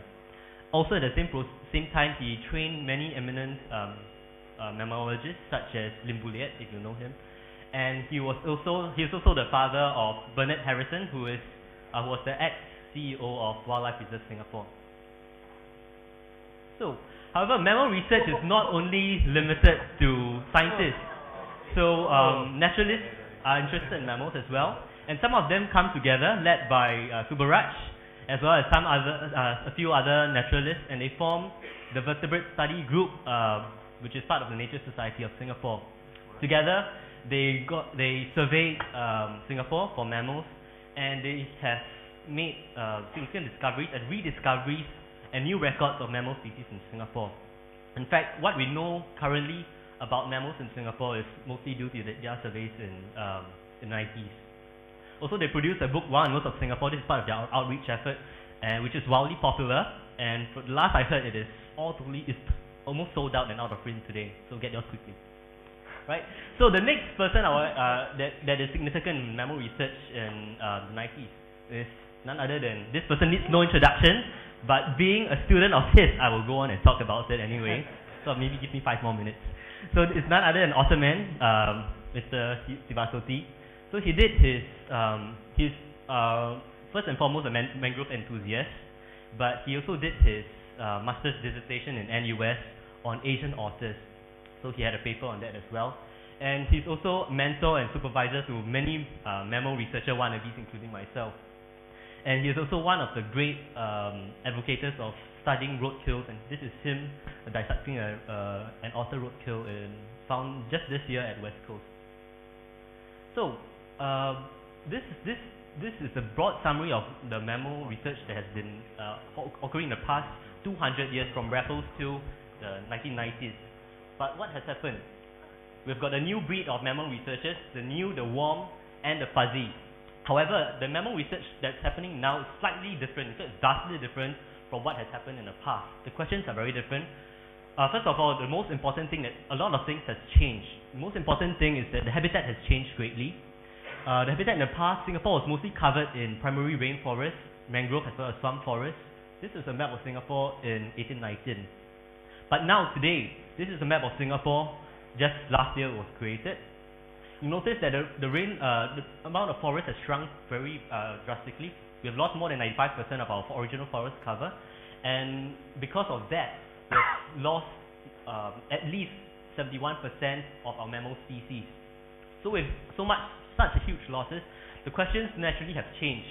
We are interested in finding out how are the mammals doing, how are individual species doing. We know so little, and how we can conserve them, and how to avoid human-wildlife conflict today. How can we coexist better?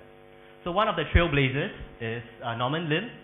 He's charting new territories since 2000. Right? He did his in this section I'm talking mostly about NUS research. So I'm sorry if I leave out research going on in NParks as well as WRS. So Norman did his undergraduate research on the Malayan colugo, which we thought was once an endangered species. However, his research actually showed otherwise, actually doing quite well in Singapore, which is good news. He stayed on in Singapore and did his master's dissertation on the Sunda pangolin, which is an internationally threatened species. Now he's doing his PhD. He still has passion for mammals, and he's doing his PhD on scavenger ecology in Singapore, in Southeast Asia. Next, I call her Monkey Girl. She does conduct monkey business in the forest in Singapore. It's Andy Ang. She's the first rose among the thorns of mammal researchers in Singapore.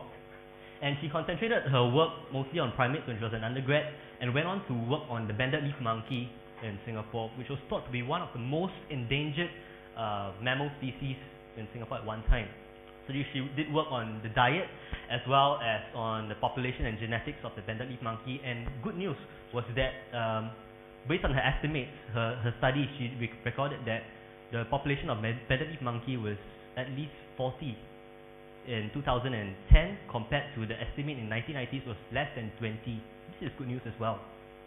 Right. Next was myself. I shall not bore you too much with myself, but I did my undergraduate work in Pulau Ubin, mainly on the mammals of Pulau Ubin, and we were very glad to have found a mouse deer, the greater mouse deer, which was thought to be extinct on Singapore, as it has not been seen for over 80 years. After that, I tried to stay on, but met with a little bit of hiccups because NUS isn't very supportive of master's students. However, I'm glad that my supervisors, as well as support from my supervisors, as well from the Wildlife Reserve Singapore Conservation Fund, supported me to do my masters in NUS. And right now, I'm going through the forest, through areas at night, creeping around looking for leopard cats and finding out about their distribution, population, diet, as well as how to conserve them. And this picture, which was shown just now, I didn't expect it to be shown at all. I'm smiling so widely is because you notice the tree fall behind. This is I used camera traps for my studies, and this was a forest patch in Mandai which had massive tree fall in the beginning of the year. So I was worried that whether I could retrieve my cameras or not. But fortunately, I went inside with one of my friends who guided me in, and all the trees around has fallen except for this tree which my camera trap was on. That's why I'm smiling so widely. Right, but not all is doom and gloom for mammals in Singapore. Not everything is endangered. However, we've got two ladies who are trying very hard to prevent the next species, the common palm civet, from being an endangered species. Right, this is Shi Wei-ting, and she did her work on the common palm civet in Siglap, her work concentrated mainly on the ecology of the common palm civet, as well as trying how to avoid human-wildlife conflict in this area. There's a small number of people who do not want them to have around in their houses. This is just a minority, and she's trying to overcome this. Carrying on her good work is Feng Su Guan. We call her civet poop girl because there's a very civet girl. So what she did was to find out for these urban civets living in Siglap, is their ecology very different? And she found, yes, indeed, there is some difference. You can look at her posters outside. She'll tell you more about them. So essentially, she had to analyze the diet of the civet and have to collect poop, and with that, she could germinate the seeds and find out how viable they are. So she investigated on the ecology and the possibility of the civet being an urban seed dispersal. Right, next. If you are a student of Otterman, and you naturally have to study otters, and you'll be called otter girl. So this is Meryl Ting. So she's studying the ecology and distribution and the status of the smooth-coated otters in Singapore. And very cute, this animal. And what she's trying to find out is both their diet and trying to establish why have they disappeared from our Singapore waterways post-war, and why are they slowly returning now? What is the cause? What is the reason for their disappearance? And if we want to see them coming back to Singapore, what should we do? What was the problem in the past that we should have to get rid of? Right. So she's compiling records of otters in Singapore, and if you have any records you see of otters, please submit to her. She's got Otter Watch going on. Right. Next, mammal research in NUS is so exciting. I can't stop talking about it. So we've got bird researchers that have been converted. Amanda Tan studied red jungle fowls, and now she's converted to study small mammals across Ecolink. And everybody likes a party, but they don't want to clean up. So Ouyang Siu Ling is studying under Siva as well as Norman on the scavenger community which includes mammals in Singapore forests. However, we don't just limit our study of mammals for wild animals. Mei Ai Lin is studying community cats, and obviously her study has implications on how to better manage cats in Singapore. Okay, the last slide I have here, I left this for the last is because this is somewhat like going back to our basics, like coming full circle. This is one species that have gone locally extinct in Singapore in the past, the wild pigs, but they have made a comeback. In fact, Bradley made an observation about wild pigs in Singapore in the past, that they were raiding the orchards as well as plantations. And he also, at the same time, he made observations about the tiger, the deer, and the red giant flying squirrel. All of these have gone extinct, but this is the only species that seems to have come back. But however, although an old friend has come back, its predator is gone now, the tigers as well as the leopards. So Ceylin, as well as Rachel Lee, his predecessor, is trying to find out what is the ecology of the wild pigs in Singapore, and how to better manage their population. He also has Pig Watch, so please submit your sightings of pigs, wild pigs, if you see any. Right. So this is a great time to study mammals right now in NUS, from the cheery faces we see down here, mainly because of the the ways that was paved by our predecessors. And what you can do is to, if you see any mammals casually, please report your sightings to Raffles Museum of Biodiversity Research or to the mammal researchers. Thank you very much.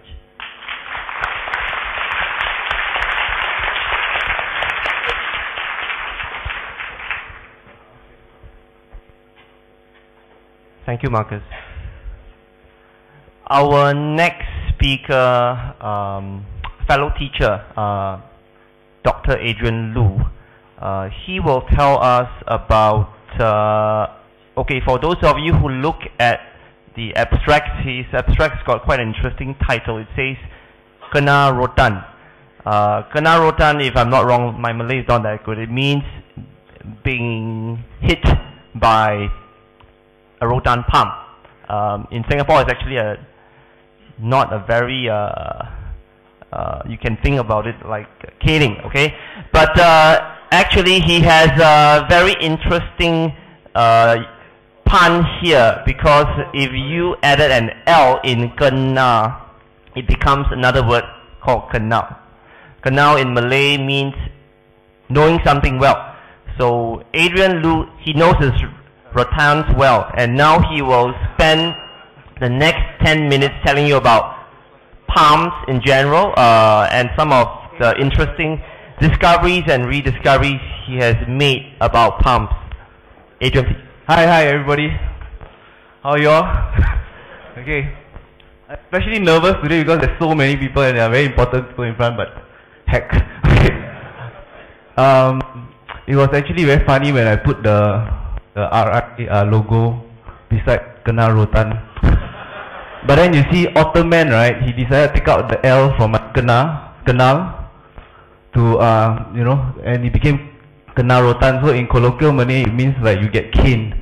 Every family has this cane that, you know, it gets handed down generation to generation. Yeah, and this is actually comes from palms, a rattan. A rattan is a kind of climbing palm, and it's actually a real pity that we took out all the spines. So you see, yeah. Anyway, I better not digress.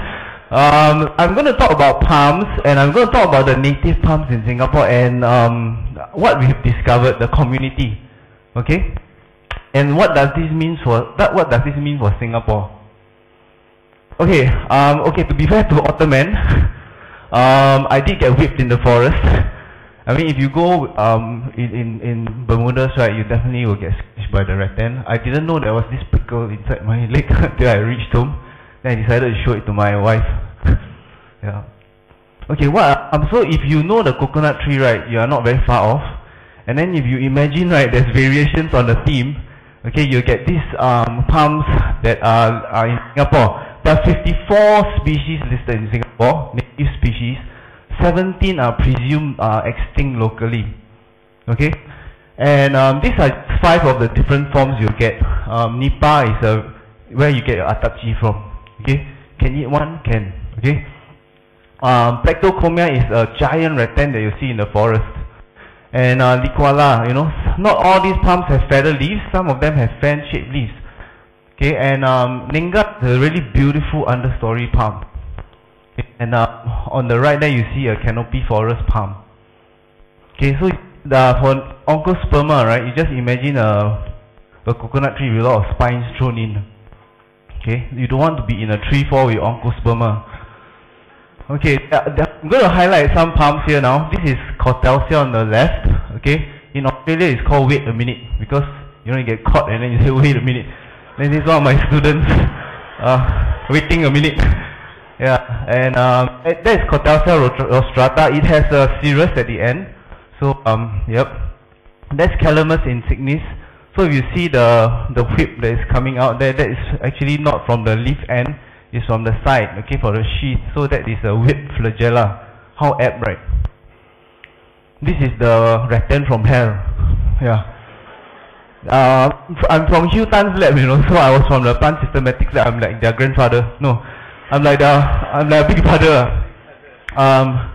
And Hugh Tan always say you need to clear the leaves before you take the picture, because Hugh Tan got very irritated with me. I just like to take pictures of them in their natural state. But then, you know, you try to clear the leaves. You know how it feels like to have spines inside your your fingernails. Yeah, you just clear the leaves. Yeah, it happened to me, right? This is Hugh Tan's fault. Where is he? But to be fair to this rattan from hell, it has really very beautiful fruits. Rattans have these nice, beautiful, scaly fruits. Yeah. Then this one is like, okay, let's up the ends a bit for the rattans. This is Demonerops Dimophylla. You see on the left there, you see the reddish stuff. That's a resin. That resin is called dragon's blood. Okay, these are some of the palms you get. So, what is so significant about the biodiversity of palms in Singapore? Let's revisit an old tagline by Whitmore in Palms of Malaya. Okay, this table a bit complicated. I showed my colleagues yesterday. They said there's too much info, but I don't think it's too much info. So if you look at Whitmore when he made that statement, right, there are as many palms in Singapore as on the whole of mainland Africa. Okay, so he was right lah. There was 15 genera only, and in Singapore there are 18 genera, but there are 50 species. But you know there's been a lot of active work in taxonomy, and especially by the Kew Gardens team, and so it has changed. But hey, so now we have 16 genera, equal, alright, but they have about 20 more species. Okay, but still, right, think about it, right, we are just a little red dot in mainland Africa, and we are not talking about Madagascar. So I think we win. Yeah. But remember, in this little red dot, right, there is a little green patch. Yeah, and the fact was came to me, right, in a moment, you know. I've been working on Singapore flora for quite some time, but when I was trying to measure, right, I was mapping Rhopaloblastis singaporensis, a palm in Singapore, in the Central Catchment Nature Reserve, right. What happened was, when I tried to stretch this thing, this 5 kilometer mark, right, to just estimate how wide it was, right, and it's like 5 km. How many of you run the 10 km route? Right? You can finish in 1 hour or something like that. It's really, really very small. Okay? So, armed with this sense of urgency, and she happened to have this book also, he threw it at me. I happen to have it here, you know, for some reason. It's like a Bible now. And then I started to put all these flags on the pages of all the native rattans here. It's been very helpful because when I go to the field, right, I can see what I can identify them. Okay, so I'm going to describe about what has been covered by the community. Okay, this is discovered by the plant systematics lab, Ang Wee Fung, who hopes to be like Hitan. God help him. Where is he? Okay. He discovered this pinanga. This pinanga is no taller than your knee, and it's already mature and it fruits and flowers. Very, very beautiful. Okay. And discovered it in 2010, I think, February. And he discovered it on this Nee Soon Swang. On the opposite side, right, just beside the car park, I happened to take pictures of this rattan, and I stumbled upon this big salak. Okay, you know the buah salak? This is a salak palm, and it turns out that it was listed as extinct as well.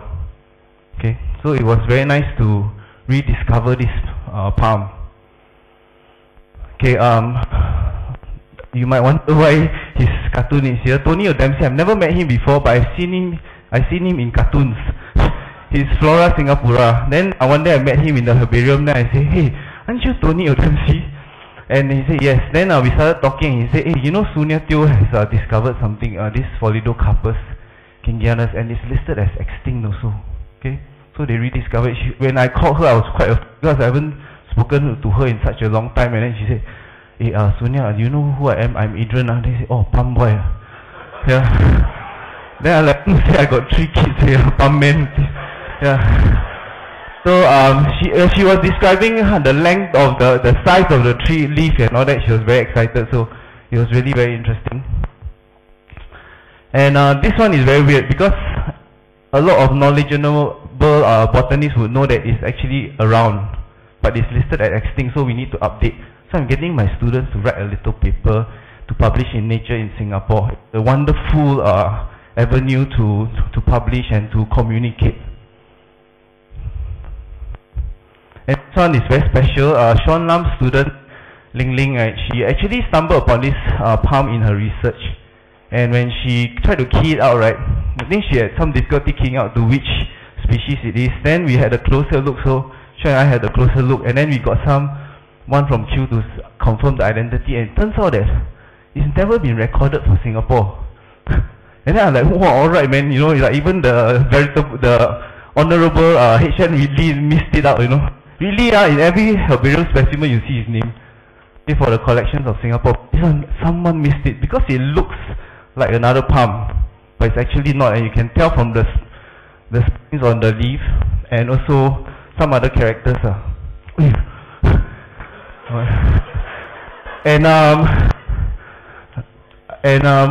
You can see where it's discovered. It's just there. Yeah, can you see the jogger there? Yeah, it's quite surprising. So this is the summary. Don't have to see this already.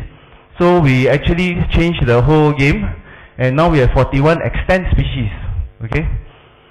So the moment I had, I mean, like, what kind of insights can you have, right? So mine is very simple. It's not so cheap. It's like, wow, we are still discovering stuff, and wow, we are still a little red dot, and there's a little green patch behind, and then is it vulnerable or not? So we better study this place well. You know what I mean? It's only forest we have, and it's really, really very small. Okay? So that's my deep insight. I try to think about it like one whole night.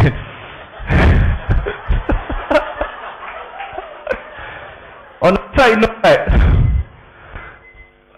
I got rotan. Okay, on the side note, right, this is my teacher's day card. One of the teachers, I get, you know, all teachers get it, and then we just read it, and then secretly we bring it home, then we reread it again. Oh, then we feel a shock.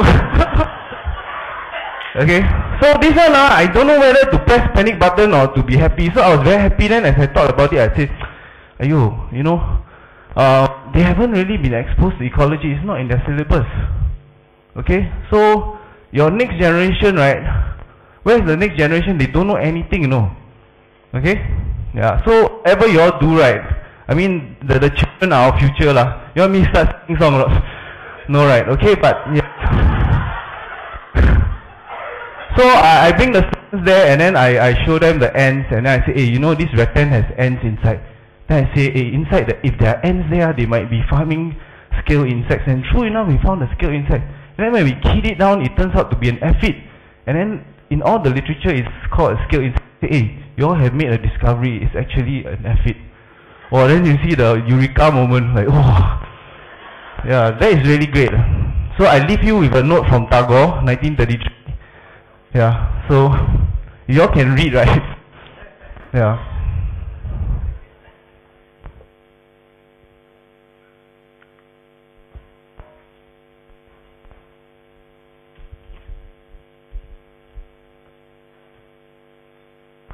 Yeah, so we need to bring the children outside.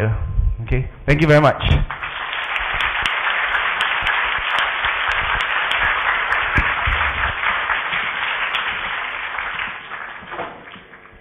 Thank you, Adrian. I know that the hunger pangs in your stomach probably getting to many of you. So what we will do is we will have quick Q&A, hopefully. And now I would like to re-invite the experts back up on stage.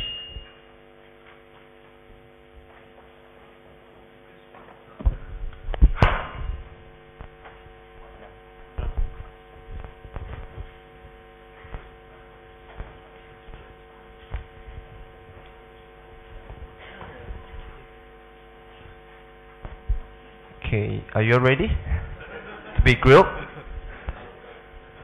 Okay, any of you here who have questions, please feel free to approach any of the microphones at the aisle and throw out your questions.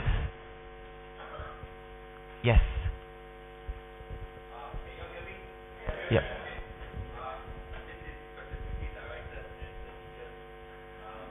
That.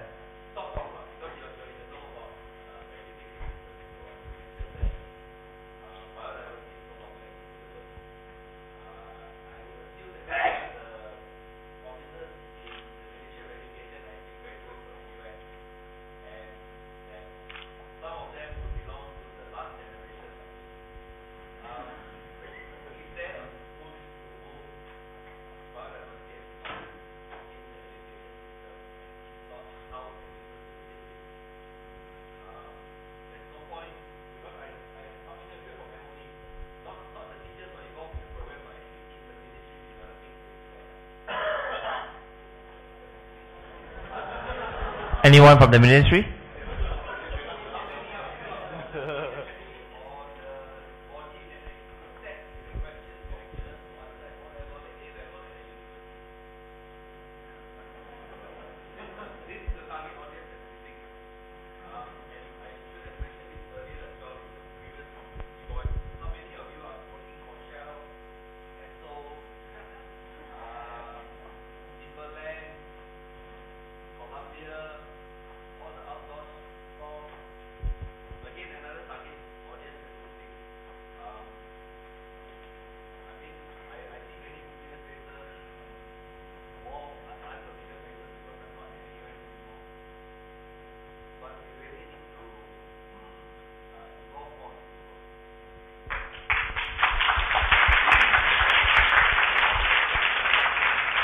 Okay, to be fair to the syllabus at primary 3, because I teach my son, he needs to know reptiles, he needs to know birds, and he needs to know fish, and how to differentiate them, vertebrates and vertebrates.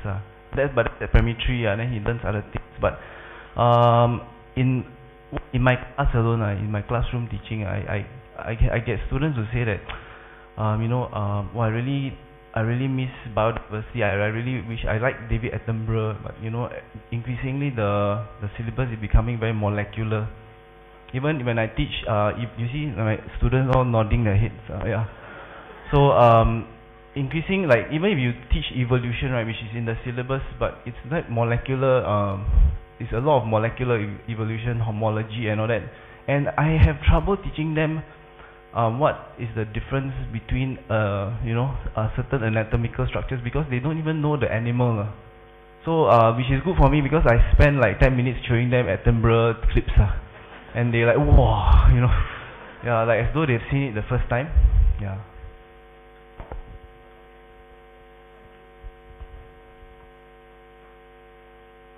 Testing. Jeff, when you were talking about biodiversity, you're referring to local biodiversity or just biodiversity in general?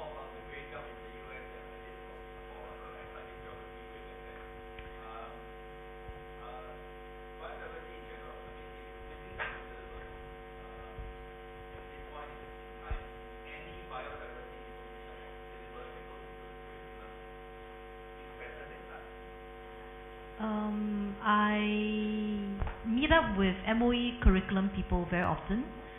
There is a change in the syllabus for the humanities. Most of us tend to think biodiversity should come under the sciences, but in MOE system, apparently it somehow ends up in the humanities portion. I'm not sure, your son is in P3. They do social studies, and a portion of social studies they talk about natural habitats. Yeah. So in my own capacity, I've been working with them, and it's slowly going in.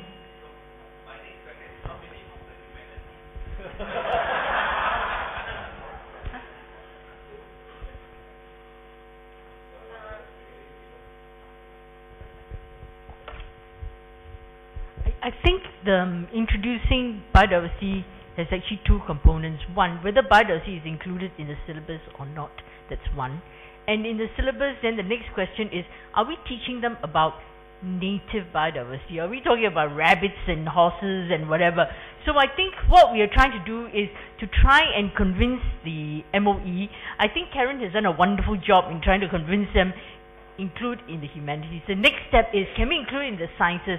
And again, we're trying to say that what's the point of learning about molecular stuff, and then you have all this gene and splice 1, 2, 3, whatever, all numerous, and then they discover something, and then find that I don't know what animal or plant it comes from, and if they do, then it's gone. It's not there anymore for them to tap. So I think that's the reason why we should actually include biodiversity into school curriculum and into everything else. So that's so for us in NEMPAS. Sorry, this is not advertisement forever. But what we are trying to do is, maybe it is, but what we are trying to do too is that it's important in this about biodiversity is that we want to ensure that it's no point also telling the schools to actually teach biodiversity when we do not have enough information. So someone asked a question about, scientific data. We need it for school syllabus. We need it for school reference materials. So that's one. And so we have Flora Web, Fauna Web on our MParks website. So which gives people some idea about, our biodiversity, RIA's website. So teachers can actually draw from resources, because there's no point telling them teach, but we don't know anything about it. Where do we get the material? So I think we all need to work together, and we will continue to work on getting biodiversity into the school curriculum, and plus ensure that they teach about native biodiversity, because as you say, we've got more palms than Africa, right? We can say about the same with other taxonomic groups too. Thanks. Comparable. Okay, thanks. Thank you. Also, I want to add on a further point. As a teacher myself, this is not advertisement for IP curriculum, but I have to put it in.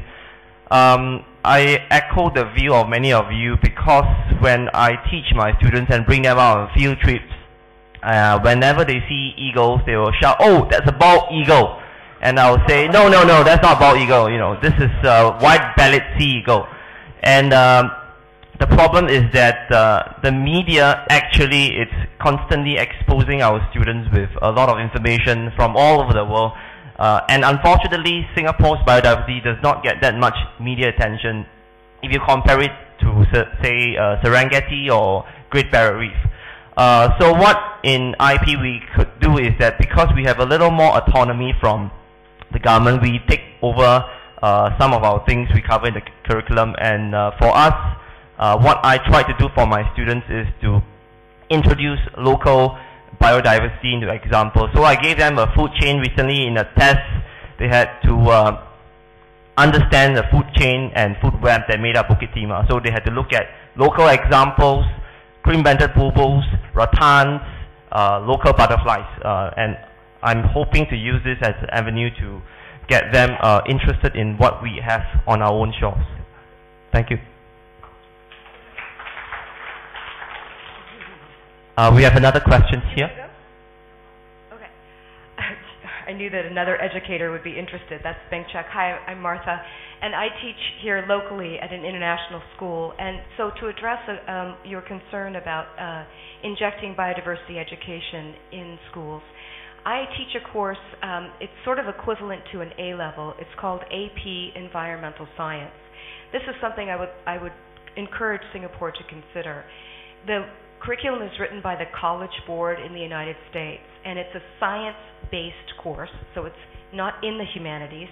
Purposefully, it's not called environmental studies, but environmental science. The students learn ecology principles in depth, and of course biodiversity concepts and species richness in depth.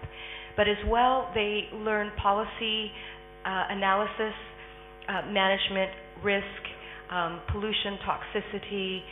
They go out in the field, we take them to Tiananmen, and these are 17, 18-year-olds who may not go on in environmental science or science at all, although they might be very important members of community because they come from influential families.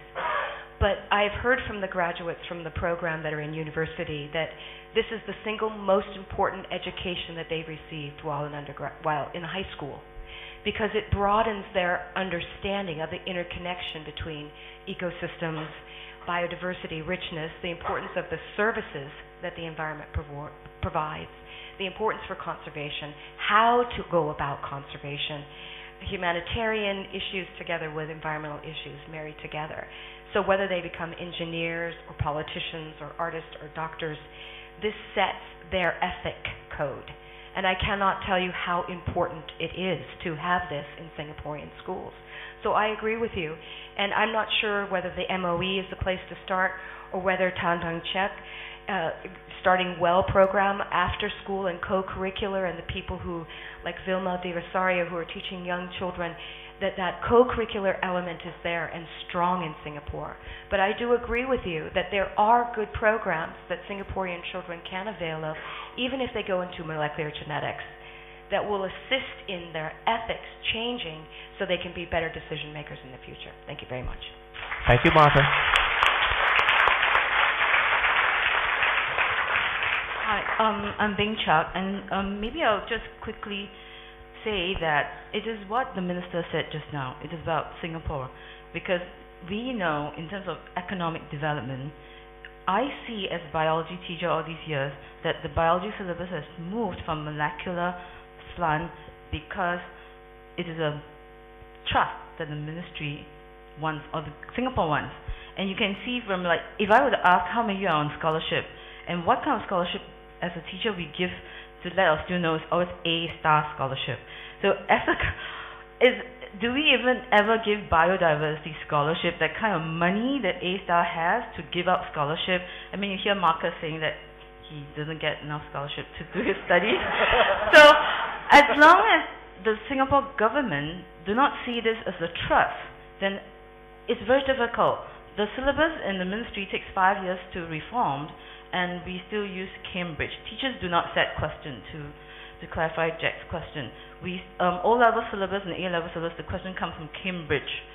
So the ministry will sort of, together with them, right, Adrian, they will suggest topics that we want to do for H3, for A-levels, but in O-level it is still a traditional curriculum which is slant now, unfortunately, towards molecular side, because this is the direction that the country wants to move towards. So as long as our community do not think that there's a need to raise biodiversity, it's very difficult for the ministry want to do so. That's one.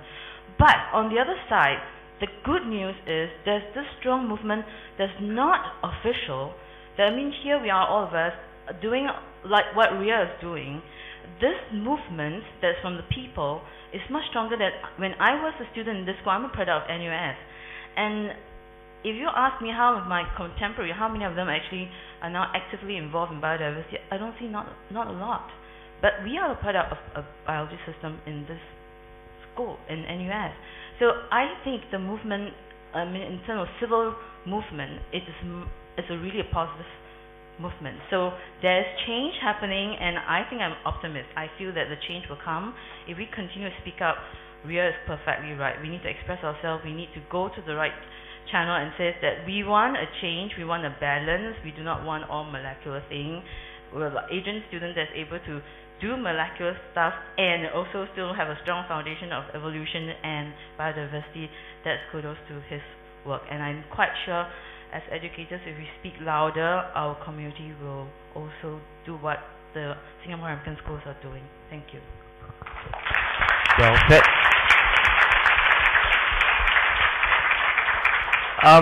Due to time constraints, I guess we will take 1 to 2 more questions before going for our lunch break. Let's have, yes, please.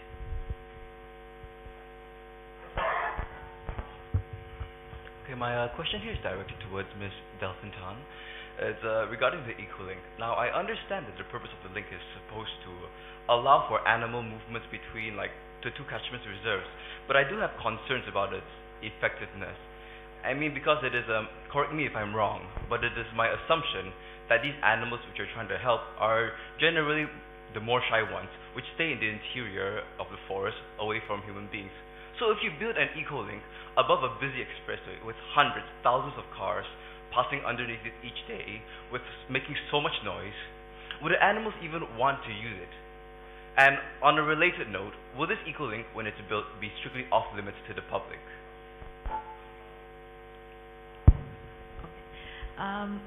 Actually, the animals like I showed you, the pangolins and mouse deer and all of those, they actually are trying to cross the roads, so that's why they become roadkill. So that would actually allow them to cross safely. Also, the eco-link would be built up with planted with forest species and forest species plants to make it more safe and enticing for animals to cross. And at the same time not too enticing, so they will actually stay on the eco-link. So yeah, as to humans, unfortunately humans, people in Singapore do like to go where they want to go. Even in the central nature reserves where they're not supposed to have people going there and poaching things, there are people fishing. So if we don't make a path for them, they will make their own path. So at the moment, the plan I think is to just make it, when it's open to public, it will be for guided walks. So that would minimize people going in. Okay, thank you.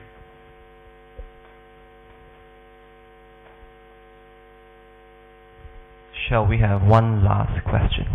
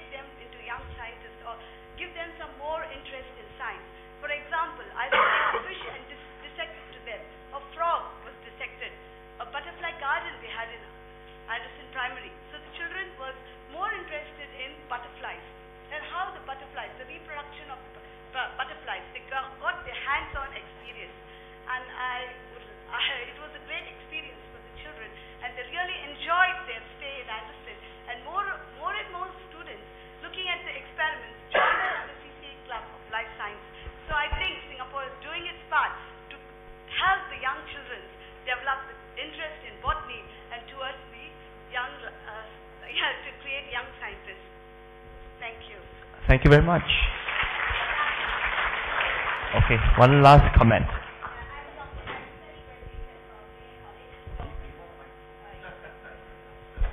So yeah, I recently graduated from junior college, so I'm quite aware of what goes on in curriculum. I don't deny that in kindergartens and primary schools there are a lot of education movement now. I know like Vilma and Grace and a lot of educators, they are bringing kids out more often. But the thing is, after primary school, after that biodiversity syllabus, in secondary school and junior college or polytechnic, wherever they go, is where it stops. Yeah, it stops. So I was fortunate enough to be in the integrated program. So we did have some ecology field work. But it's a lot of work to sustain it on our own, because we have to do it in CCAs or volunteering outside with very little curriculum support. So the thing is more of higher level education than in primary schools. I mean, primary schools do start it and generate that passion and everything, but there is no continuation of support in secondary school and junior college, which is where the problem lies. Then when you come to NUS, you have that whole whoa mammals and everything again. So I'm just saying my 2 cents. Thank you. Thank you. Can I just respond to that? In 2 years' time, there will be in the secondary school. In 2 years' time, yeah. Karen is in the know. They are starting fieldwork packages where children have to go out and be outdoors and learn from the outdoors. So yeah, there will be. Okay, with that, let's give our speakers another round of applause. Thank you very much. Before you leave, I have 2 announcements to make. The first one is, since we are letting you off a bit later, please try and come back by 1:10. Okay. The second announcement is, the big Singapore Biodiversity Encyclopedia, the very thick one that was just released recently. It's selling at the co-op with a 10% discount. The only catch is that the co-op closes at 1 o'clock. Okay, so if you do want to get your copy, there will be a 10% discount at the co-op just for today only for you guys. Okay, thank you very much.